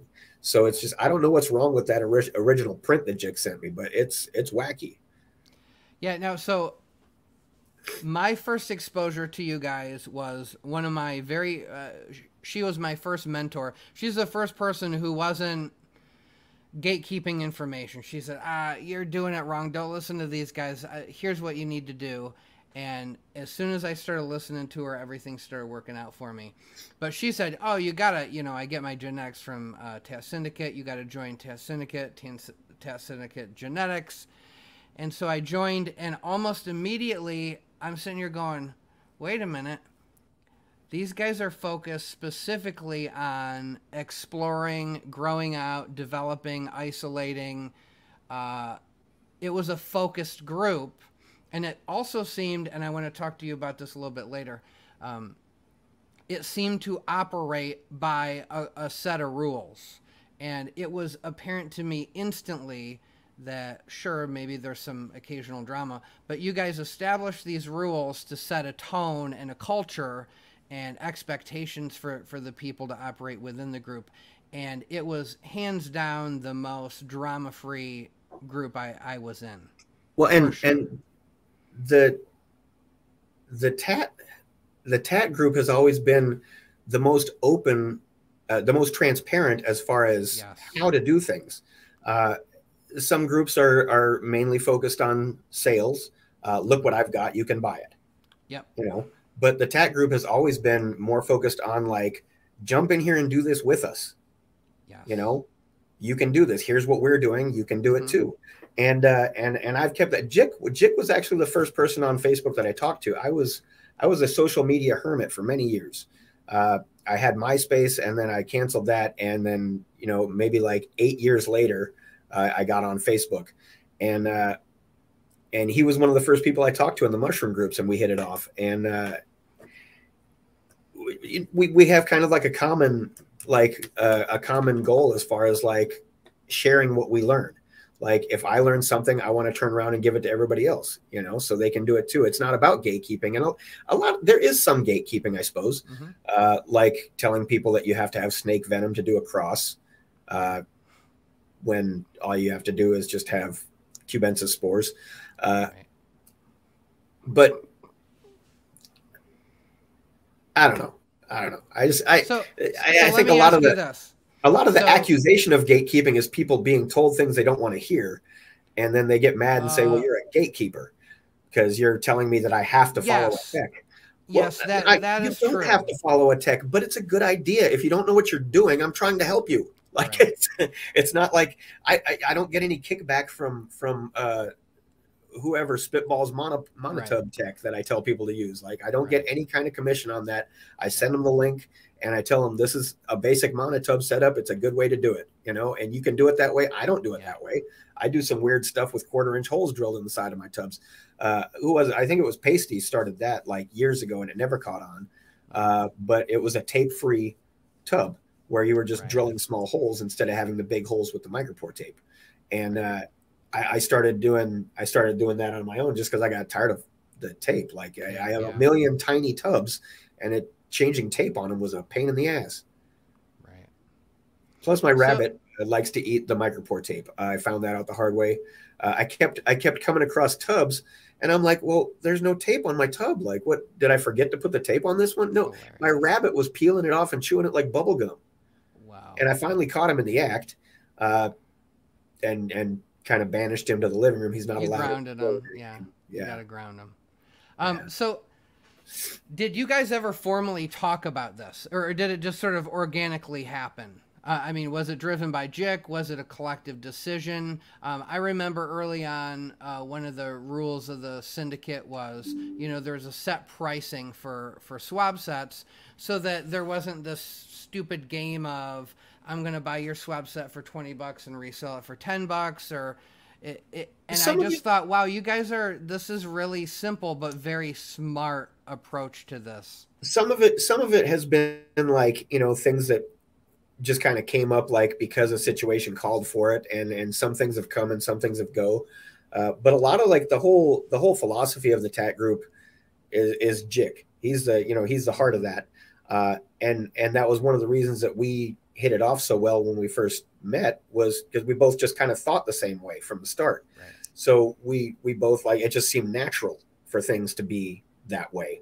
And then as the group grew, then you kind of have to start encouraging it to people that it might not be natural for. Right. Like to say, here's how we're doing things. Like, we would like you to do it this way also. Or you can hit the highway. I mean, you know, go start your own group. Those things that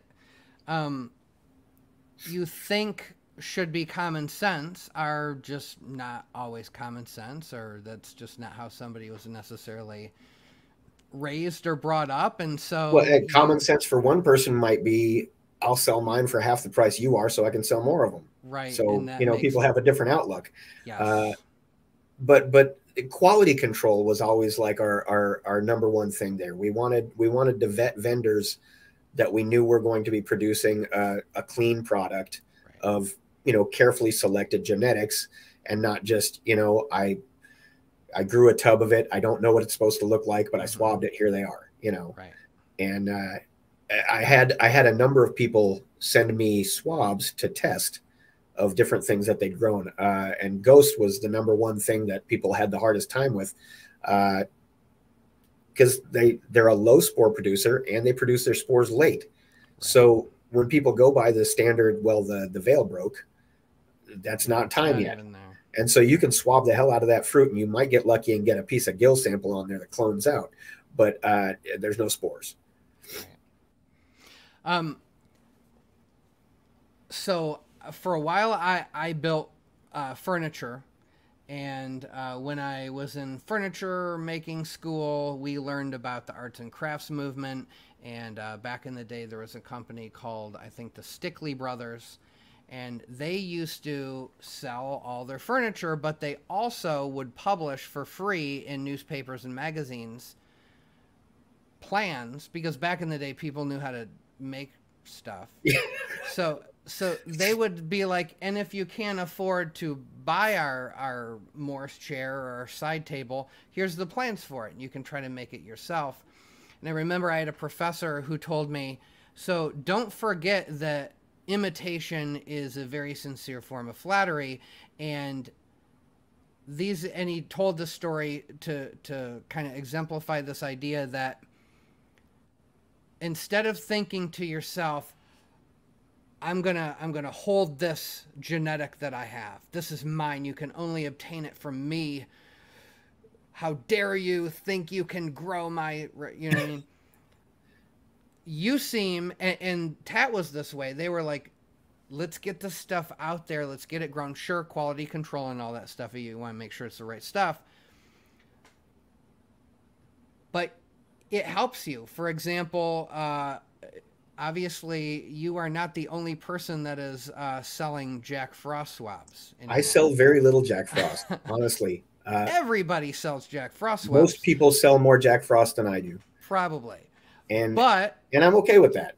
That's not been bad for you, right? Because I grow you're legendary for that, for sure. I grow a lot of other things instead. Yes.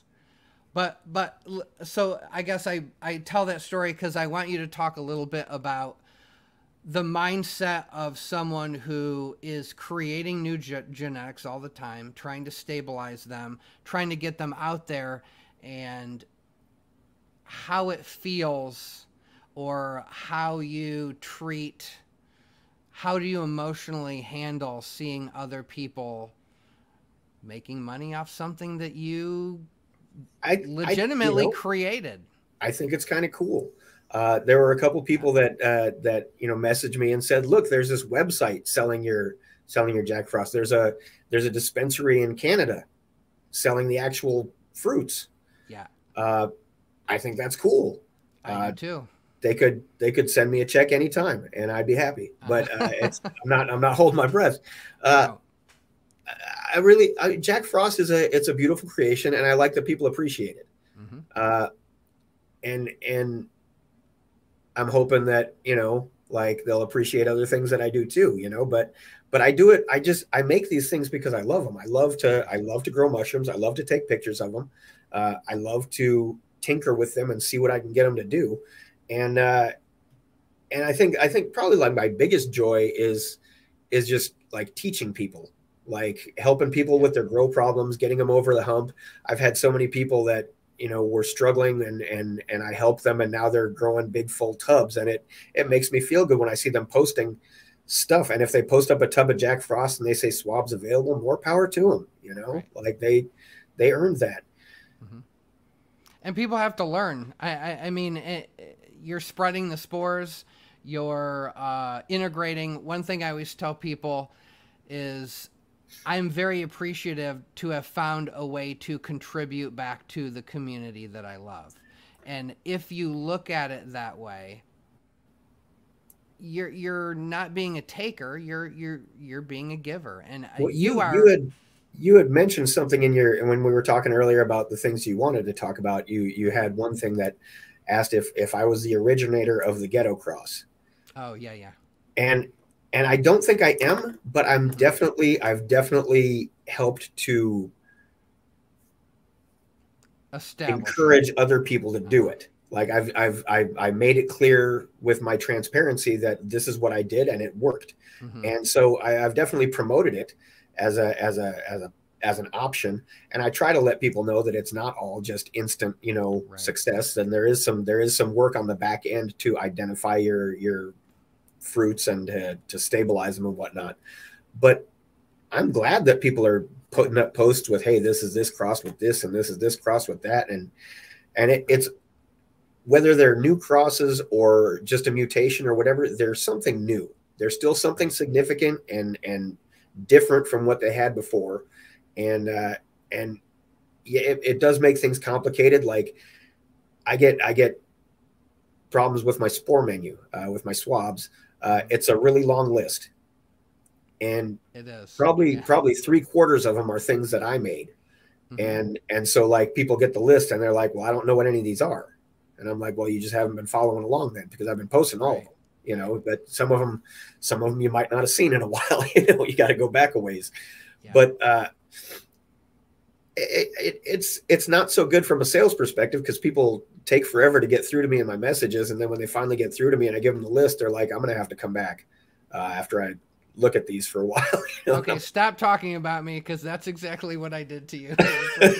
I got this list and I'm like, what the fuck, I thought I knew all the mushrooms that existed out here. I didn't, you know, I was a good boy. I studied this shit, and I'm like, man, I never seen half of this stuff. If I have a strength, it's in my work ethic. Like I don't do anything really fancy. Like as far as growing goes, I use very basic growing techniques, the same simple techs that everybody uses for their beginner grows. I just do a lot more of it. Yeah. And use a lot more varieties at once. And so it snowballs. Like, so when I first started out, I had, you know, 3 things that I bought, and now I don't even know how many things I've got. Right. And each one of those things branches off and turns into multiple things.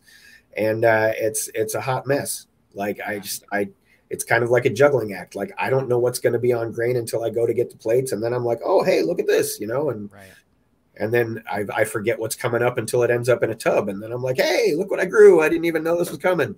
Right.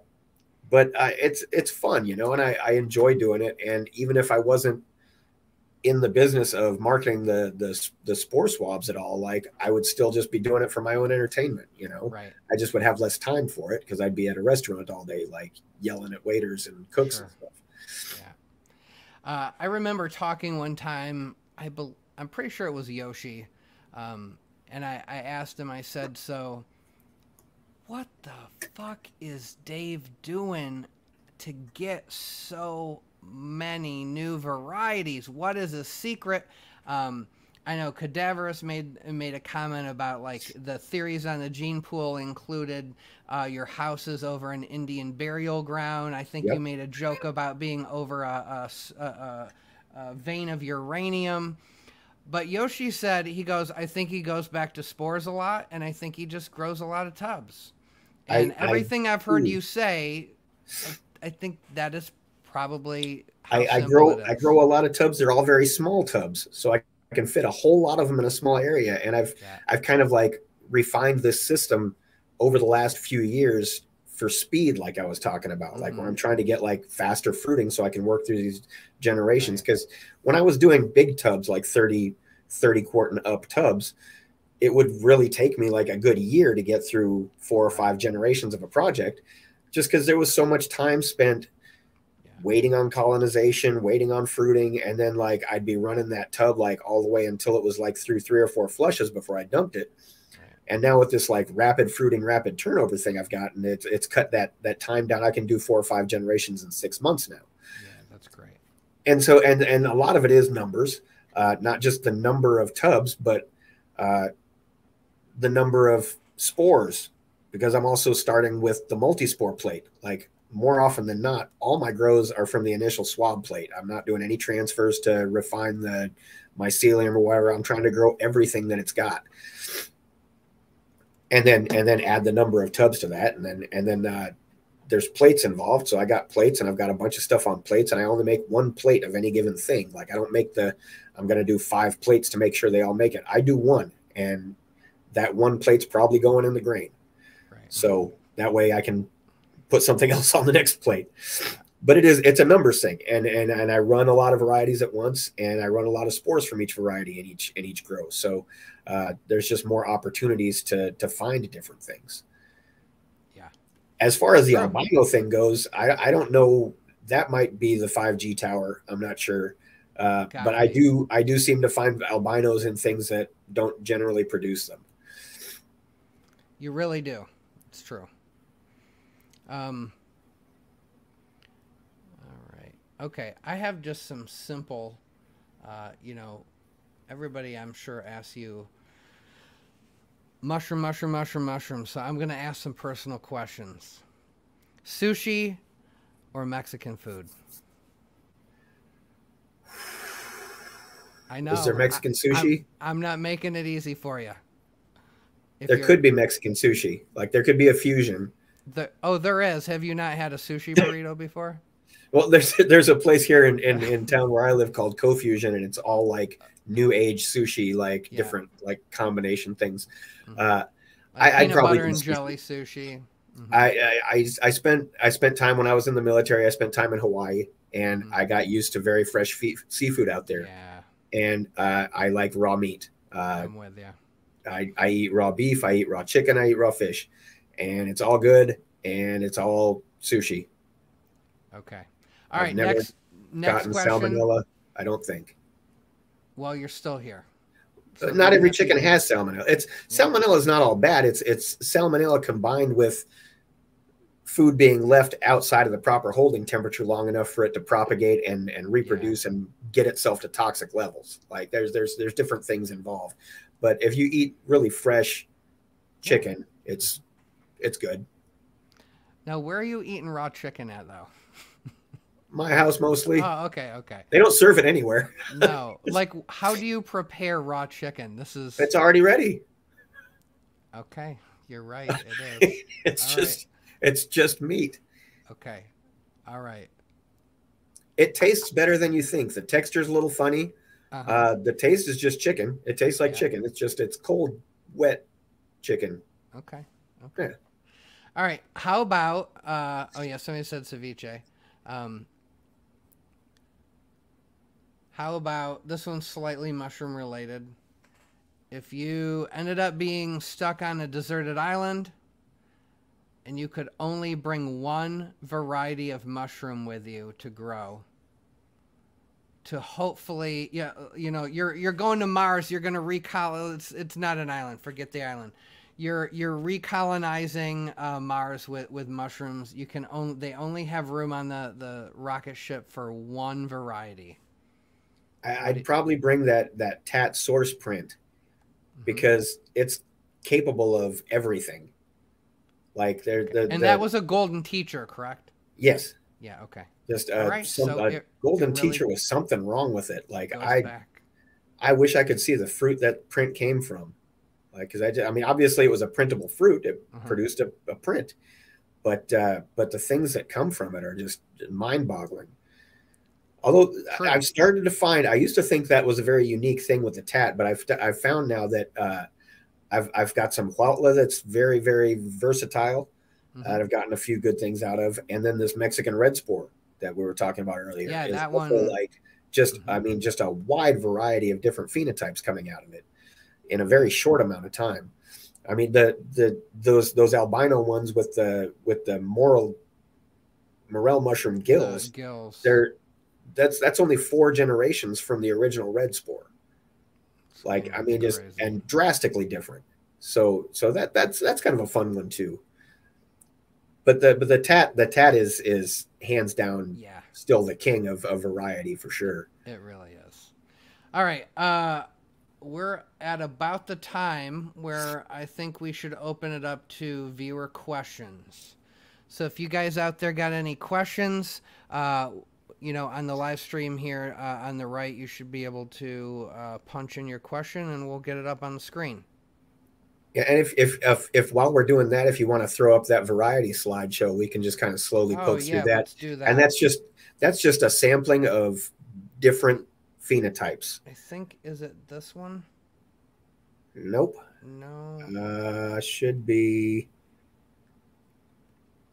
that one. Yep. There we go. Okay. Which actually, this picture here, this is also from that Mexican Red-Spore. This is I just labeled this one Mexican, but it's a purple spored regular Cubensis that came out of that Mexican Red-Spore. And it's very, very normal. It looked normal. And then this is your now. So is this your OG TAT or is that's the Wombat TAT? That's the Wombat. Okay. Which it probably about a year, maybe 2 years after Jick found his OG TAT, which was just TAT up until I had mine. Then we had to put a little name on it to keep them apart. But this one's mine. So same source genetics, but different isolation. All right. Ooh. This was the first. This was my. It says Odisha on the tag on that tub, but that's just because I didn't peel the tape off. This is Colombian rust spore, or it was supposed to be Colombian rust spore, but it grew this albino PE type thing, and that's what it's continued to grow ever since. Oh, the clockwork orange. This was a good one. This is a good one. The clockwork TAT was I believe it was a Yeti mutation. It was like a really short, fat Yeti with a very crinkled up cap. Like it was so wavy that it looked like a gear wheel. And I was working on that up until I had my surgery a year and a half ago. And when I got back out of the hospital, all my tubs had died and gotten weird. And so when I restarted it, it produced this orange capped mutation. And I went ahead and stabilized that into the clockwork orange. It doesn't have the clockwork trait of the gear wheel shaped cap. It has more of a helmet with a nice wavy edge. But coming from the clockwork and being orange, it has a catchy name, which I couldn't pass up. No, you can't. I mean, I've talked to people where they literally have a name and then they go, well, but what fruit should how can I make the mushroom for the name that I want to have? And at that point, I'm like, no. It is a hard game. Like there's marketing involved with it. Like you want it to be catchy. You don't want it to be like horrible sounding where people aren't going to want it. But it should fit the fruit either descriptively or in some way reference its heritage, its origins. And so I try to get a good mix of that with my naming where they're not just like, I'm just going to name it Bill because I like the name Bill, you know? That's cool too. I mean, Jack Frost was an easy one because of the colors, like the white and blue, just it looked frosty to me. Oh yeah. I mean, that's just like, that's the case study of how to name and isolate a fruit for sure. Which one is this? Oh, this is the KSAT squats. This was like my who was the guy from King Arthur's Tales that had the questing beast, Sir Galahad or somebody, I think it was. Okay. But he had this quest, this eternal quest to capture this beast that was always just out of reach, like he could never catch it. But this was mine. I did the cross with the KSSS squats and the TAT, and obviously I wanted this, but it eluded me for 2 years. I was chasing all kinds of different golden capped phenotypes. It never did the same thing twice from one tub to the next. I went through like 7 or 8 generations of it before I just gave up and went back to the very first generation spores from the cross, and I got the squatty mushrooms on the first try. Wow. And I was that is a great that's a great story for when in doubt, go back to spores. Well, because and that's, I still wasn't really thinking of the big picture back then, but I was just thinking they're in there somewhere, so I'm just going to keep looking for them. But as long as you're chasing that line away from them, you're just getting further and further from it. Like it's not going to pop back up later. You're down a different path at this point. That's a good way of looking at it. But the KSSS squats have been my all-time favorite for like over a decade. Their little pumpkin shapes are bizarre looking. They make great pictures. They're god-awful strong. They're dense. Like the core of the fruit is like a walnut. Like it's like solid meat. So I have a friend, a dear friend in mycology, who just tried them for the first time, and he came back basically saying like he's a changed man. These are the holy grail. And I have had many people tell me they're one of their favorites or amongst their favorites, but he came back and was just like, this was the defining experience. It will never be outdone. Well, and that's what got me interested in the mushroom genetics in the first place, was the KSSS squats, because they were not only just so different looking, but they hit like a ton of bricks too. Like they're just, I have a problem when I eat those more than with any other variety of time stopping and starting. Like it'll freeze. Like time just kind of freezes and then it catches up and then it goes a little too fast and then it slows down again. And it's just like time dilation, I call it. And you're already perplexed because everything's all kaleidoscope around you anyway, but that doesn't help. So he didn't quite say time dilation, but he said that, and he didn't use the term ego death, but he just said who he was gone. He said, I was just an existing being, and it was amazing. And he's like, it didn't bother me at all. And So yeah, he said he'd never had that loss of identity very specifically the way he did with those. The last time that I ate them, I distinctly remember I was sitting in my chair, but I was a few inches in front of my body. Like I was Okay. like separated, like my spirit had come out. Mm-hmm. And I was thinking about the Star Wars franchise, and I was, very proud of having come up with the whole idea for it. And I was actually supposed to be getting an award for it, but I couldn't get up to go up on stage to collect my award because I couldn't get back into my body. Wow. Like I was That's awesome. was just a few inches in front of myself and I couldn't get back into it. And by the time I did, I realized I didn't come up with Star Wars. Disappointing. That's a hard come down. It is. To go from thinking you came up with Star Wars to you didn't. Yeah. I was very into Star Wars when I was a little kid. I mean, our era for sure. Yes. Okay, now here's the blue ring Jack Frost again. This one is Choco TAT. This is a cross of El Choco and TAT, and it came out. I just had a grow of these that I posted in the group the other day. The caps don't have the hairy texture. They've just got like a kind of a sunburst fade, like a standard thing, but a nice ripple to them. But their calling card, and I don't have it in this picture, unfortunately, is that the gills get black with spores. They have like really heavy spore production, but they have zero spore ejection. So you have these like stark white stems and these very dark gills, and the contrast is just very eye-catching. Plus, they don't make a mess, which I'm a big fan of. Man, you can send me some of those. I will work those because that is a very desirable trait.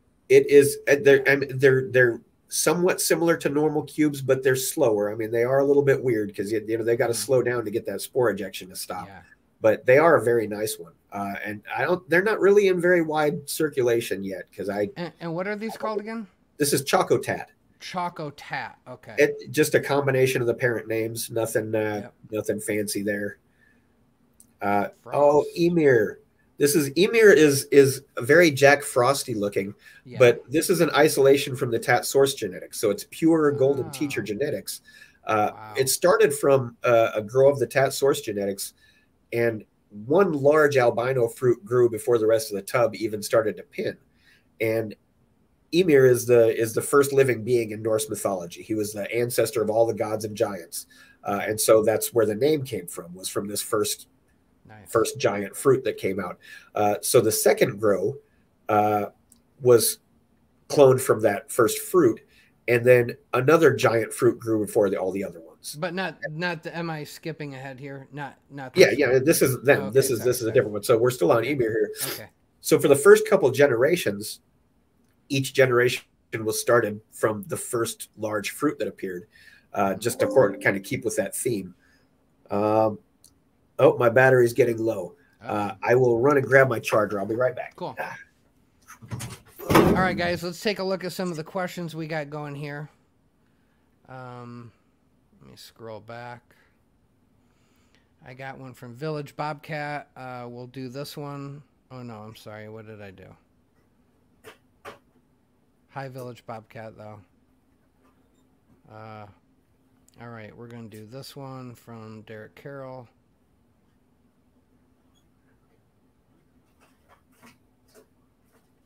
All right. I'm going to do PM3 question. Ooh, this is a good question from Sporagon Supply. Oh, yeah. Phil, all I know is he likes some good music, so we're going to definitely ask your question. And I'll do Yuval. I will do your question about sub. All right, man. I got a bunch of questions. Let me let him get his. We're getting wired up here. Getting wired up. We did good. We're just, we're going long. It's a very small laptop, so it has a very small battery. That's fine. All right. We've got juice. All right, so okay, we'll keep going here. Let's get through these slides. Okay. This is a project I entitled White Dwarf. It's also a TAT isolation. What makes this one unique, though, is that the pins start off very golden. You can see the small pins there are very, very orangish yellow, and then that kind of diffuses as they grow until they end up all white by the time they're full grown. But they're a very short, squatty TAT. When I did a grow of them just recently, and they came out skinny. So I tossed that one, and I'm going to get restarted on it. But this one hasn't been fully stabilized yet. But it's one of those ones that's constantly in the works. And it is a unique color because it's white, but there's There's hint still of a that golden orange. hue. Yeah. It does have like kind of a golden hue to it. Yeah. This is like one of my favorite pictures. This is ever. cool picture.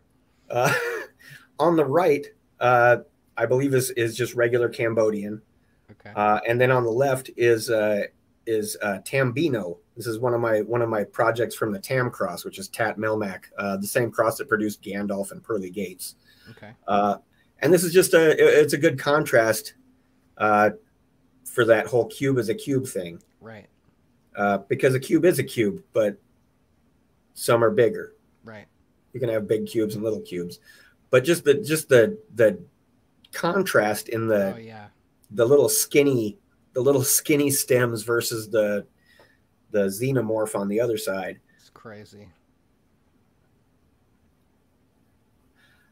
This one is this is TAT X1. This is another isolation from the TAT source genetics, but it's a silver capped TAT.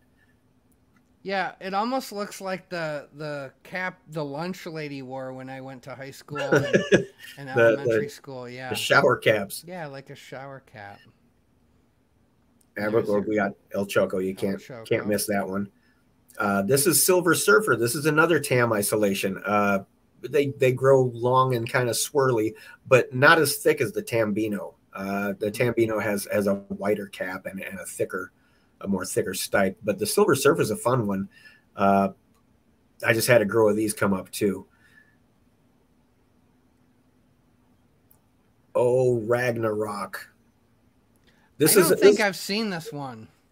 This is a cross of Crooked Mystery, which is an unlabeled swab somebody sent me that never identified or would. I mean, it came in an unmarked envelope. Like, I don't know who it came from or what it is. I asked in a bunch of groups when I first grew it out. Nobody could identify it.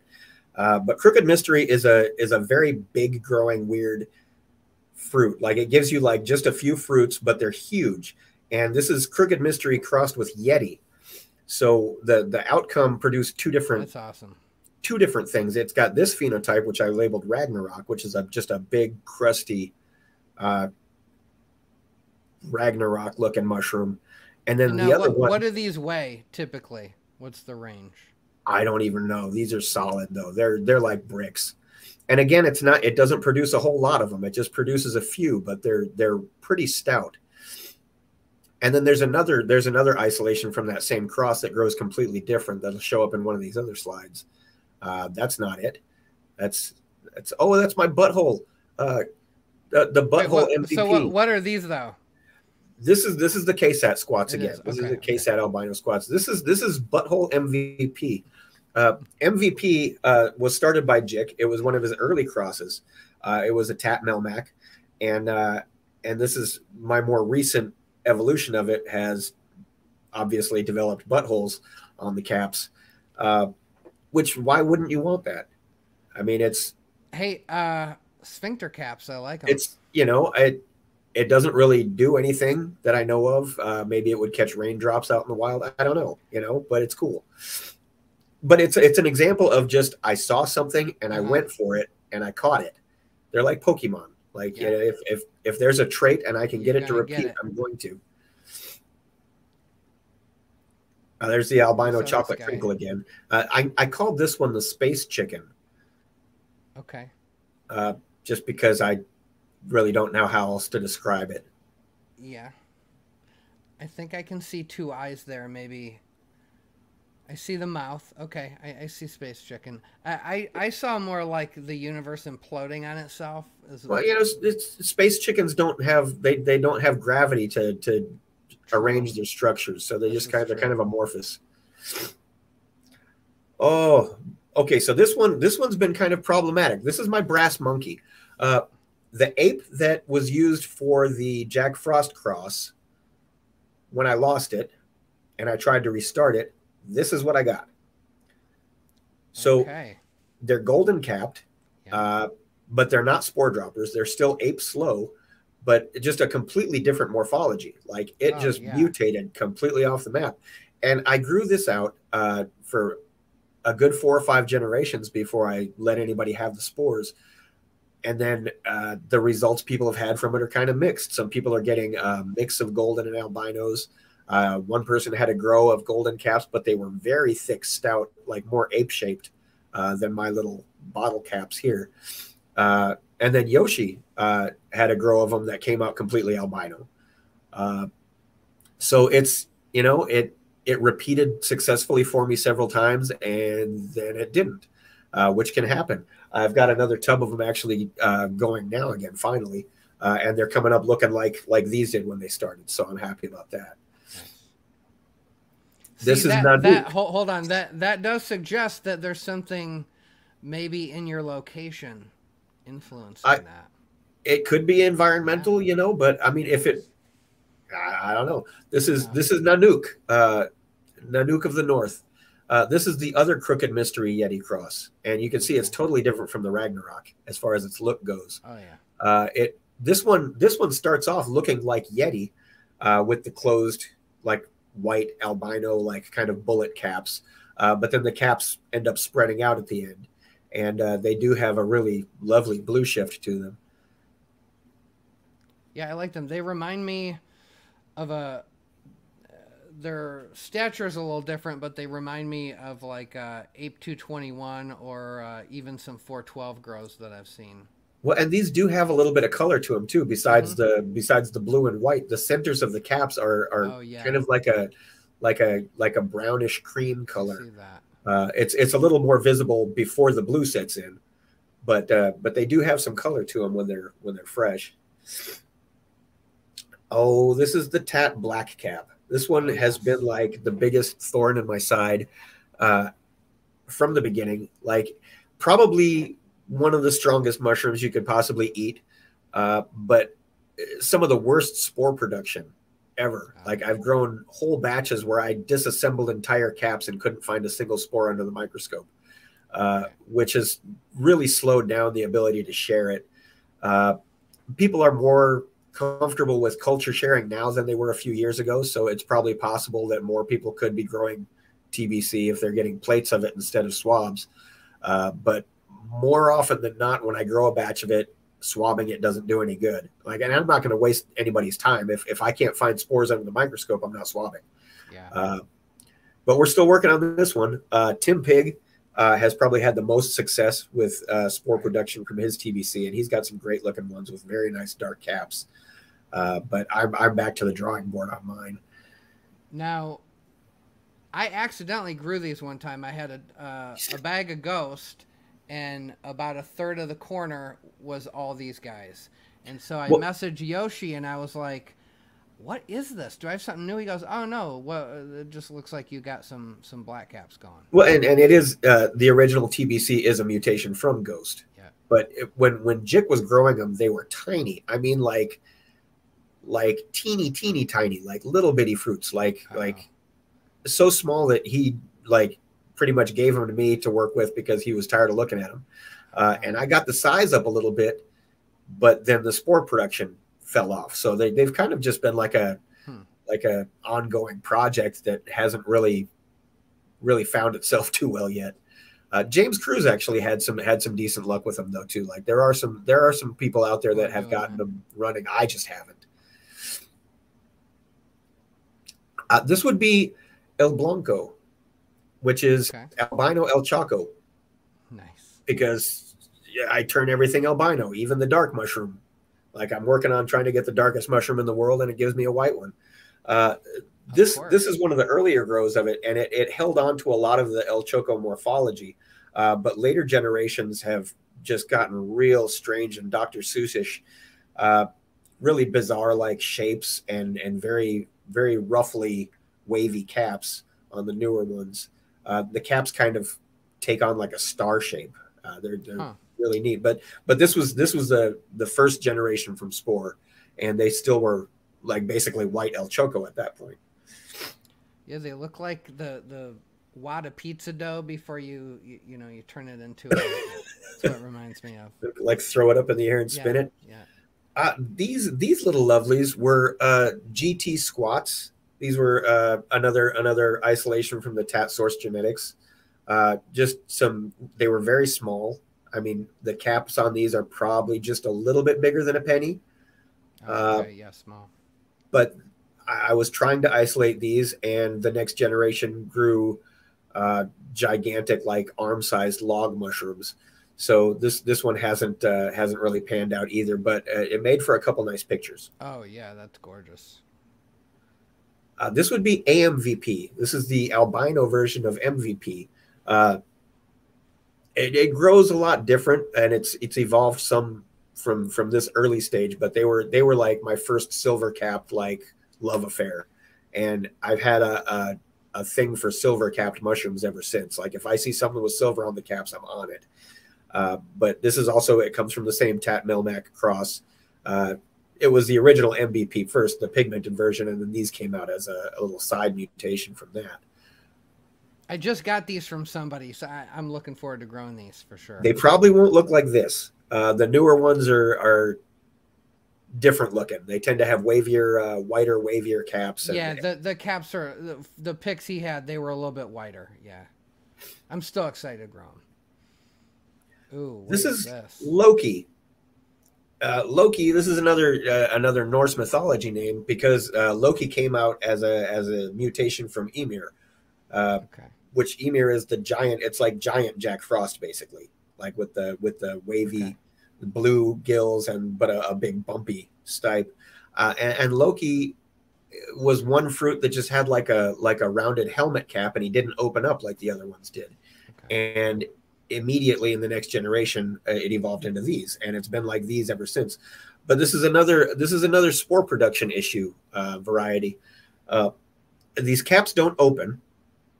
They stay like this, and the little bit of gap around the bottom of the cap is sealed up by the veil, and the veil is thick like a vinyl, like it's really thick rubbery veil.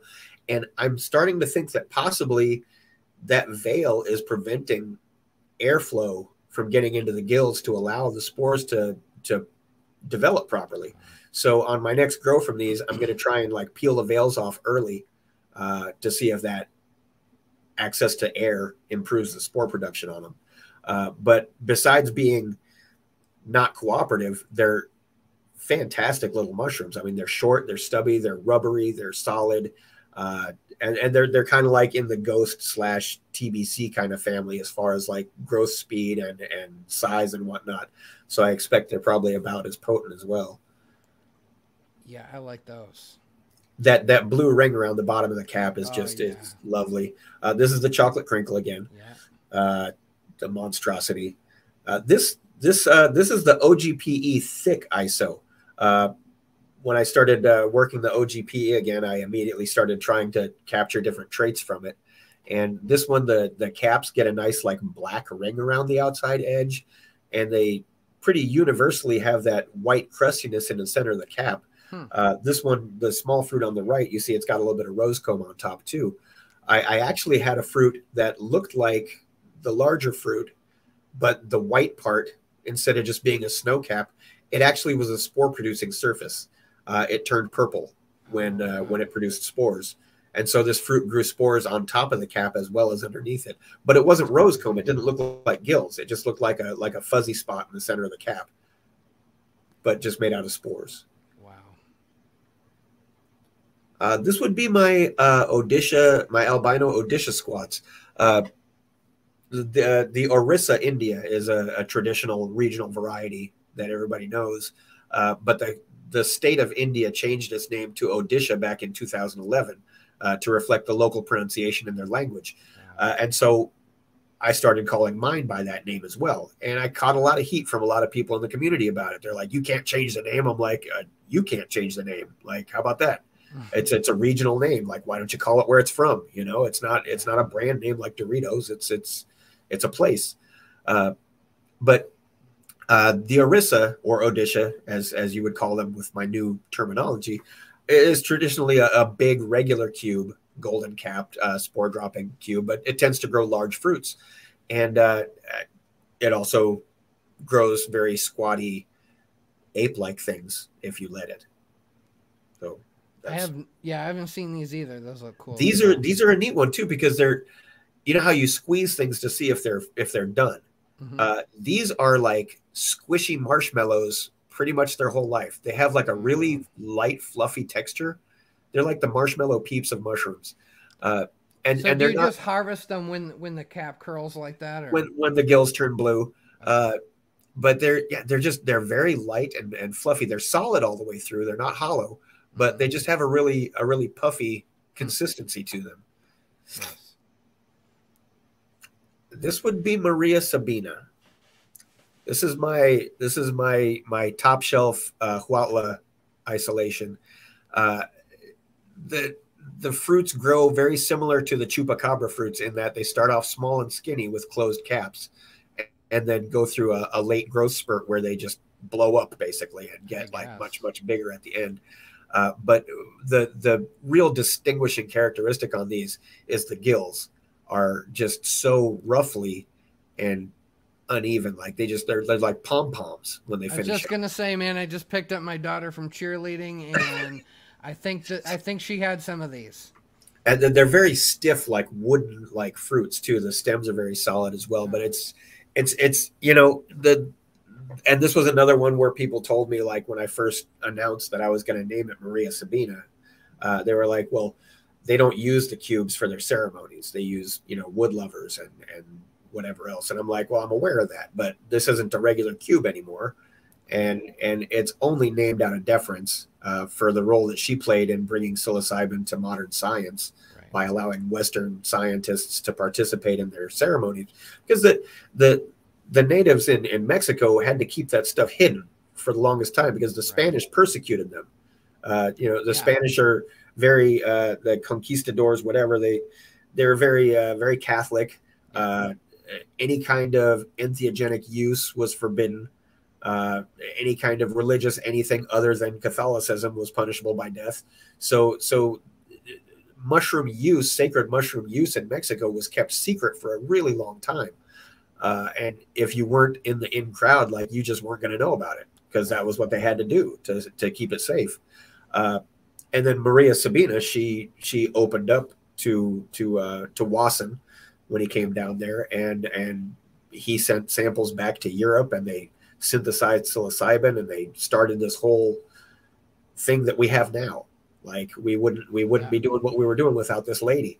And we might have been, but it would have taken longer. Yeah. And so I named it after her. And in doing so, I upset a few people that knew who she was, but I also got a whole lot of people to read up on her and find out who she was that didn't ever hear of her before. So I feel like it's a good thing. And plus, it's just an awesome mushroom. Like, that's a really freaking cool mushroom. Yoshi actually had a batch of them that grew like fin brain things. And it also, I think I saw that. Yeah. It's like 2.9 or something like that. 2.09, I think, on the HPLC testing. So very, very strong. And slow, right? And slow. Yeah. And slow. All right, so I'm scrolling back here. I got a bunch of questions. We're going to go. Okay, so I'm going to go all the way back. I forgot who asked it, but they wanted to know where they could get their ready-to-buy one-year tapestries. Well, this one's from Wish. Okay, so.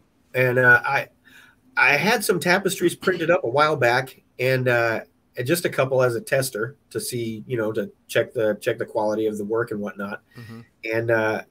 And so I got like two kinds made and 10 copies of each one, and I sold all those.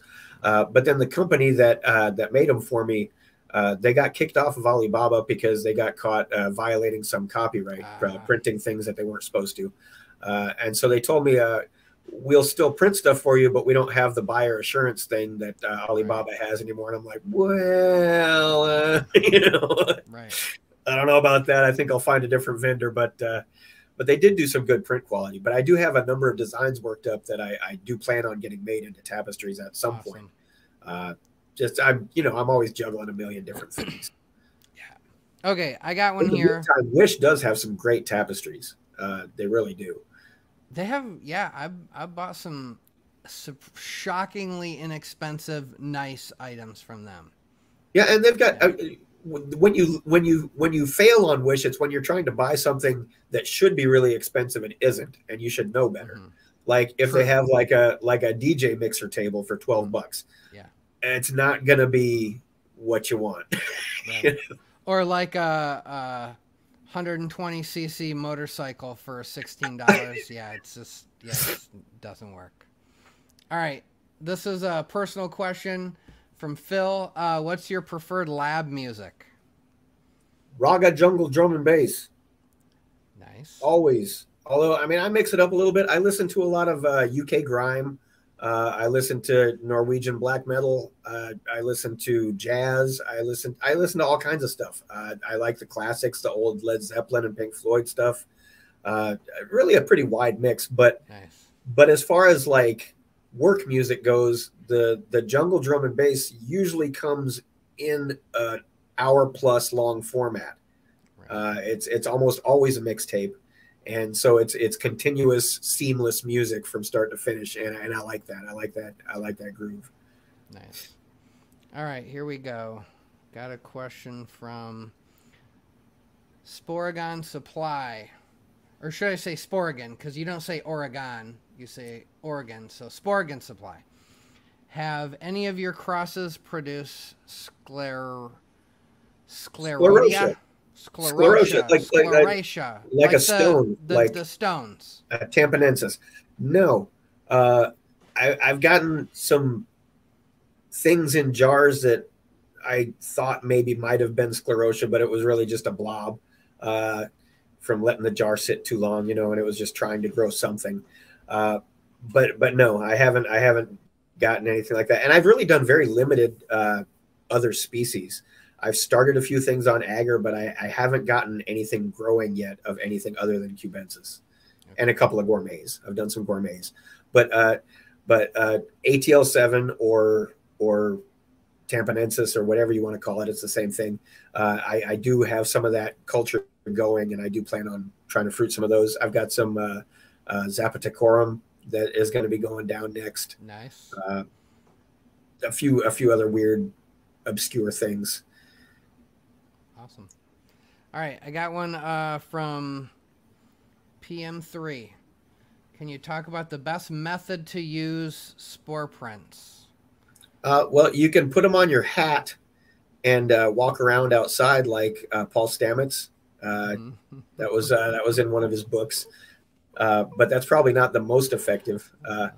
It's just kind of, I think he was just being silly. But for me, when I do prints,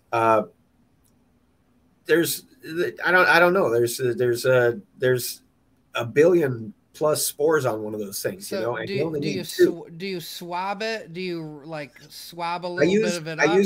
I use my scalpel. You just you just scrape. And I literally like nick the print, like just a tiny touch, and even that'll pick up like potentially hundreds of spores from a decent print. And then I'll touch that to the center of the agar plate. I don't streak it and spread it around. Because I don't do that. I don't do that looking for colonies to select thing. I grow it out and send it all.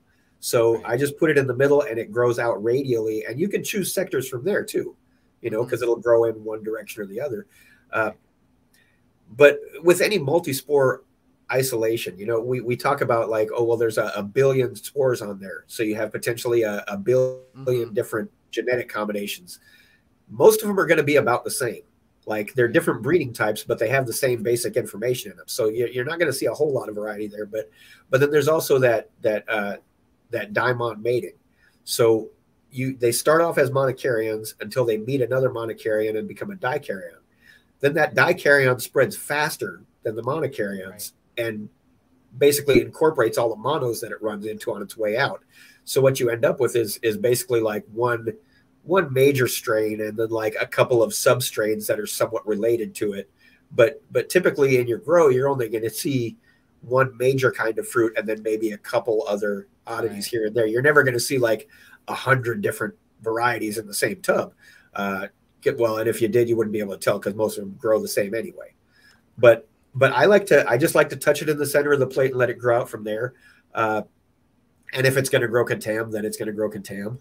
But hopefully it's not. But if it does and it grows out, usually the contam ends up on one side and you get some growth popping out the other side. And you just transfer from there. Nice. All right, got one from Derek Carroll. What landrace genetic would you like to explore next? Ooh. All of them. I mean, for a while, because that's all I grew for the first 10 years was B+ Cambodian, and I had Ecuadorian, and then I dropped Ecuadorian and replaced it with something else basic, but another basic variety. I got tired of them. And I got those KSSS squats, and then that's what I focused on for a long time after that. But and then like the whole TAT thing started happening, and then like it was albinos, and then it was like chocolate crinkle mutants, and I was like, to hell with the regular ones, they all suck. But I've kind of gotten back into a like a nostalgic phase where I'm starting to grow these old varieties again, and starting to look at them in a new way that I didn't look at them before. Where before, like I said, for the first 10 years or so, all I cared about was keeping them the same. And I would fight tooth and nail to keep these things from changing. Like I wanted them to be the exact same every time. And that's what led me to do my B+ by grain to grain for 10 years straight. So it was basically a clone culture and never changed. Wow. But now I'm starting to want to explore these things again. So I just ran through a few of them, made some prints. I've got a couple of wild things that people have sent me. There's a wild South Carolina one that I've got on a plate now. There's a wild Louisiana that I've got to get started. But I'm interested in these wild ones, like because there's so much potential there. The ones that we grow that say they're from Cambodia, like I was saying earlier, they're not from Cambodia anymore. They're from New Jersey or wherever. You know, it's they've been grown in isolation and in captivity for a long time. And maybe they're doing the same thing that I was doing and trying to keep them the same, but they're different from what's out in the wild. Right. And after my experience with this wild Mexican Red-Spore, like I'm stoked to try and pull whatever I can out of anything I can. Right. And there's variety out there. Like any variety can end up producing a PE type mushroom. Like you just have to be there to catch it when it happens. All right, I had. Where is it here?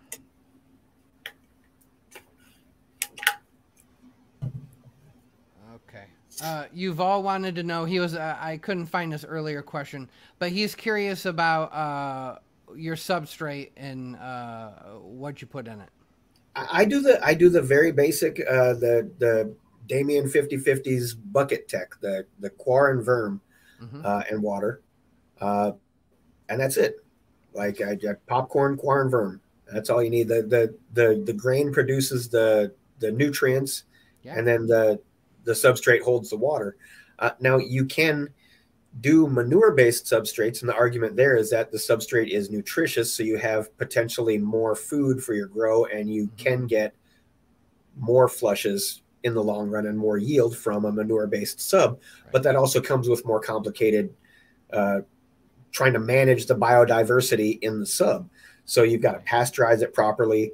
And I think that manure-based substrates are probably better lended towards your traditional varieties that grow outdoors anyway, because when you introduce bacteria into your grow, things get fucky. You know, your albinos come out with golden caps, your apes come out looking like golden teachers, like weird stuff happens. And in a manure-based sub, if you're growing a classic variety, it'll probably just continue to grow classic because that's where it's at already, you know.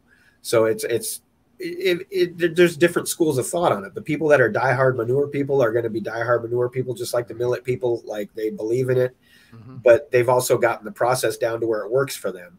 And somebody that's just starting out, manure will definitely complicate things for you. Like, it can be used effectively, but it's more challenging. It has to be done right. Yeah. So the Quarverm, it's simple. It keeps it simple, and that you know, it works. gives you a better chance at successful grow. Yeah. All right, I got one from Soxair Harder. Best way to clone a fruit without a flow hood. Best way to swab without a flow hood. Definitely with a SAB. You want a still air box. That's the best way. Now, I talked about this a little bit on the Gene Pool podcast when I was first starting out. I didn't know about SABs. I'm not sure if anybody did back then. Maybe, but I wasn't looking it up either. I was just kind of doing everything from the old like 70s books.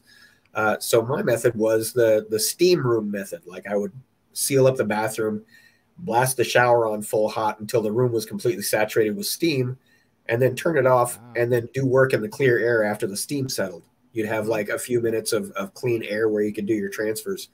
And I certainly don't recommend that, because my contamination rate was probably between 40 and 50%.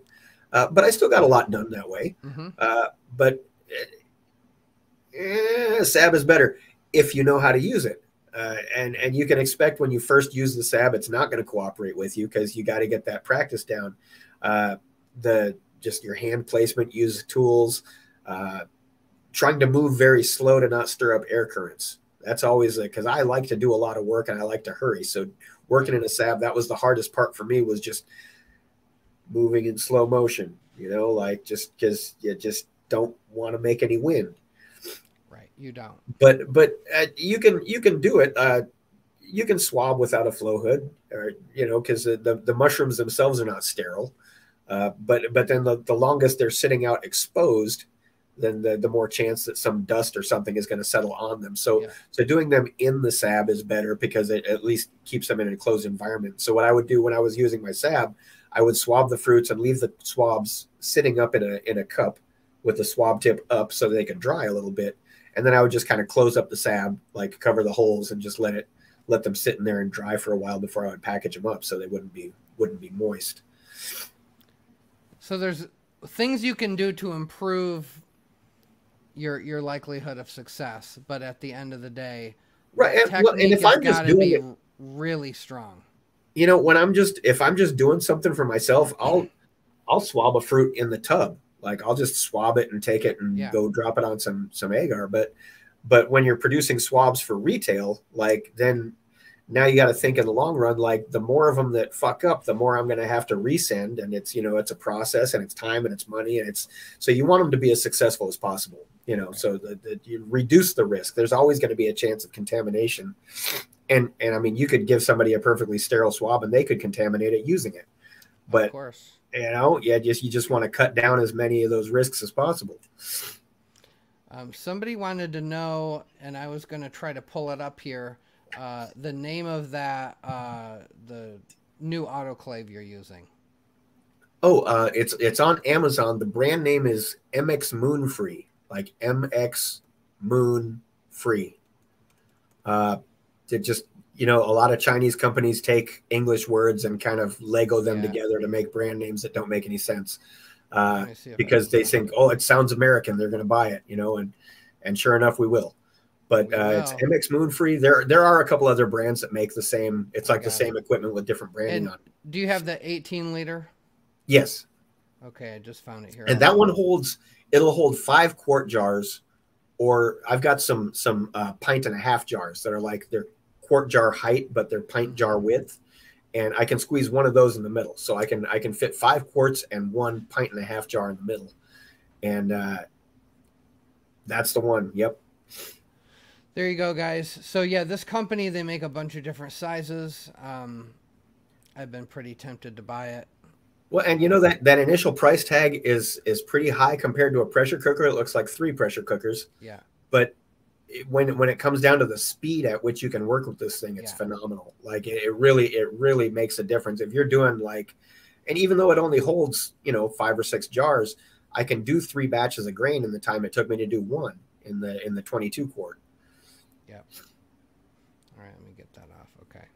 Some people probably have a 23 quart. It's a Presto. Mine's a Miro, and they make a 22 quart. They shorted me a quart. Hey, I bet you fit the exact same amount of bags and jars in there as I do. So. Yeah, it makes that 1 quart doesn't make any difference. No. Okay, you sort of answered this, but here I'll put it on. Do you plan on growing any other psilocybes besides Cubensis and the Tamponensis you already mentioned? Yes, I'm just not ready for it yet. Like I've got all these different spores. I've got like a whole slew of different ones that I picked up in trades from New Zealand. Just a lot of weird exotics, and I'm going to have to do a lot of research and a lot of tinkering to get the growing methods down, because I haven't grown. A lot of them are wood lovers. So, I mean, standard wood lover stuff applies, but nothing grows like that in my area. Like I have 0 psilocybin naturally occurring in my area. So like I can't just throw wood chips in my garden and expect it to work. Like I'm going to have to build something to maintain proper conditions for it. I just got a Lenny and I'm thinking the same thing. Yeah, like I got it, but now I got to figure out what I could actually do with it. Yeah, I get it.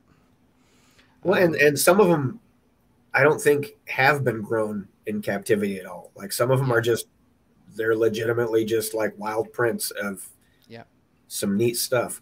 But the Weraroa is on my list. Like I've got culture of that going, and that's probably going to be my first wood based one that I'm going to try and work with. Yeah. Speaking of wood based, there's a guy in my Discord. He's also on Yoshi's Discord. He goes by Holofractal.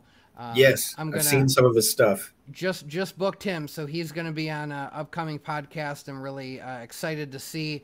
If nothing else, man, just seeing these guys' pictures are really cool. So I'm hoping to learn a lot from him. I've really loved everything I've seen that he's done. He's doing some amazing things. I'm going to definitely tune in for that one too. That's going to be a good show. Out of the box thinker, which I always appreciate. Yeah. Well, and that's how we find out new stuff, you know, like there's the whole like follow the tech school of thinking where you have to follow these rules, but that's just to get your feet wet. That's to get you success in the beginning. Like everybody's growing environment is a little bit different. So like following a specific recipe isn't going to give the same results for everybody, you know? So it's just, you have to start somewhere, and you want to start with success and then build on that. Because building on failure is that's a lot of poking around in the dark, you know? That's what I tell all the newbies. I say, I'm telling you right now, if you go and buy $1,000 worth of gear and you fail out of the gate, it's going to be really disappointing. So get yourself some grain spawn, get some sub and a box, and just have a flush so you see what that feels like. And, just keep it simple. And everybody wants to have like the full canopy thing. Don't count on it. You know, sometimes you get lucky, but don't count on the full canopy because that takes a while. Like you see, Michael Clay is probably the king of the full canopy. He does these massive 90 quart tubs, and only very rarely have I seen like a spot where you could have fit one more mushroom in these things. You know, he's got his process down, and he's very, very particular about how he does it, and he does it right. Yeah. But starting off, like don't start off with a 90 quart tub, like because when you turn that whole 90 quart tub with 2 buckets of coir in it, like green, like you're going to be really sad. Yeah. I see the 90 quart tubs and I'm just logistically like, it's too much. It's too much for me. I wouldn't have any place to put one. There's not enough room. I hear you. All right, man. Well, I do have some hedgehogs that live in 90 quart tubs, so I guess I could get rid of some hedgehogs. I was going to say, I think if you had a 90 quart tub, I'm thinking there's a pet that's going to probably end up making its way in there anyway. So, I had a 120 quart sab, which was a nice big sab. My first one was 60 quarts and it was way too small. It worked, but you just couldn't fit very much work in it at once. And so like the process of taking things out and putting things in, it's time consuming, you know, so the more space you have, the better. But that ended up being a nursery for my guinea pigs when they had babies. There you go. And I just want to say for people tuning in who have not interacted with Dave or haven't seen what his posts look like, besides amazing mushrooms, the guy is an animal lover, and I really respect it. And it's always an occasional moment of zen for me to get to watch some of his videos of feeding his squirrels, which initially I was very impressed how tame your squirrels were, and then I found out some of their diet included, and they're enlightened. Yes, you have some enlightened squirrels. You are probably their god. Which I opened my back door this morning, and I had a few fruits popping up in my dump pile. Which is rare because usually they pull all the popcorn out of it before anything can grow. Right. But I did get a few fruits up, and when I opened the door, I spooked a squirrel, and it took off running with one of the mushrooms in its mouth. That's and hilarious. It took it like all the way through the neighbor's yard and up a tree somewhere, like still holding on to it. So they don't just eat the popcorn; they're taking the fruits too. Yeah, those videos are fantastic, man. I love seeing those. All right, so we're 2.5 hours in. That's probably about our limit. I think we're going to call it. We had a good time. We can, of course, do this again another time. I want to thank you so much. If you guys don't follow Dave, go to Facebook, Dave Wombat. Easy to find. I don't believe you have any other Dave Wombat competitor wannabes, do you? I don't think so. Now my group, my Wombat Labs group is currently hidden because after the last podcast, we had such a huge burst of member requests that we were having like my admin team was having like mental breakdowns dealing with it. So I hid the group for a little while to calm things down, but I'm going to go ahead and switch it back to visible again so that anybody that's tuning in that isn't in the group can check it out. Look for Wombat Labs LLC is the name of the group. It's a great group, very low drama. I've not seen any drama, though I imagine behind the scenes you occasionally do. There's probably a little bit, but we just try to stay focused on the task at hand, which is mushrooms and the love of mushrooms and the love of everything mushroom related. Like, I'm not hung up on them being psilocybin mushrooms. They can be oyster mushrooms. They can be mushrooms you saw outside somewhere and took a picture of. I love mushrooms. Yeah, cremini. You could draw a mushroom with crayons and post it. Like I'd love to see it. Awesome. All right, man. Well, thanks again. It's been a pleasure. I've learned quite a bit. Hopefully everybody else got a taste of what makes you so special. And if you guys have not, I really encourage you to go onto Facebook and connect with Dave. He's got, if you're ever getting bored with the genetics you're working, all you got to do is knock on his door and he's going to liven things up for you.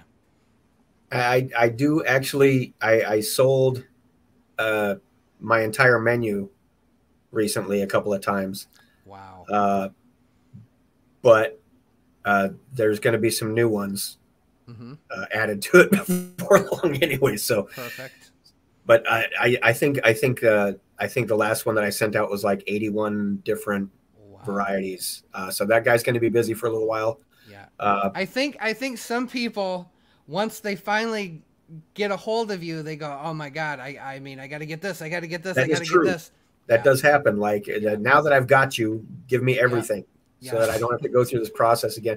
And I don't mean to be inaccessible. I'm just busy on the move, and my message box is full of there's like people asking growing questions all the time. There's a constant flow of messages, and you can get lost. Like you can just get buried. Like easy. It's tough. I need a secretary someday. I mean, give it a few years. I'm sure there's going to be like AI software secretaries you can buy for, a few bucks a month or something like that to do. That wouldn't be too bad. Work. Yeah. Well, but that's what's kept me from doing the website thing. A couple of people have asked, like, well, why don't you have a Spore website? And it's just that I'm juggling a million different tasks, and if I had a website where people could just place orders willy nilly, I'd spend all my time filling packages and I'd never get anything done. Yeah, so you probably would. So it's self-limiting on purpose. Yes, it helps. I definitely spend more time working on mushrooms than I do selling the spores for them. Like I well, that's good. That's good. Well, yeah, that's the important part. I guess. That's the important part. Cool, man. We've got El Choco. I just swabbed El Choco and produced like 150 more El Choco swabs. Wow. And I don't really sell very many of those. But I've got them for the apocalypse. When the apocalypse comes, hit me up for El Choco. I will have it. I'm sure you're gonna get a little boost in El Choco orders. Don't you worry. It's kind of been my sleeper variety. Like everybody's interested in Jack Frost and the albinos and stuff, and then they see this dark one and people are like, ooh like it's really dark, but nobody wants it for some reason. I don't know. I already got it from you because I like it. I tell everybody about it. Because it's different. The Jack Frost, there are other things in the vein of Jack Frost, and while Jack Frost is awesome, I like the super unique KSS S El Choco. I don't have Crinkle. I don't think you sent me that one, so I might have to be getting that one soon here. I think I have the albino one, but I'm out of the regular one until the next batch comes up. That's cool. We'll talk. That is okay. Yeah. All right, man. Well, thanks again. It was a pleasure. You are wonderful to talk with, and maybe we'll get you on for some. We didn't really get into too many trip stories, so maybe we'll have to get you on some more experiential content. We can definitely do that. Yeah, cool, man. All right, everybody. Thanks for tuning in. I think in a week, next Monday, we got Wombo Myco coming on. He's going to talk more about breeding, some different breeding techniques, so be looking for that. Until then, take care and hope your grows are going well. See ya.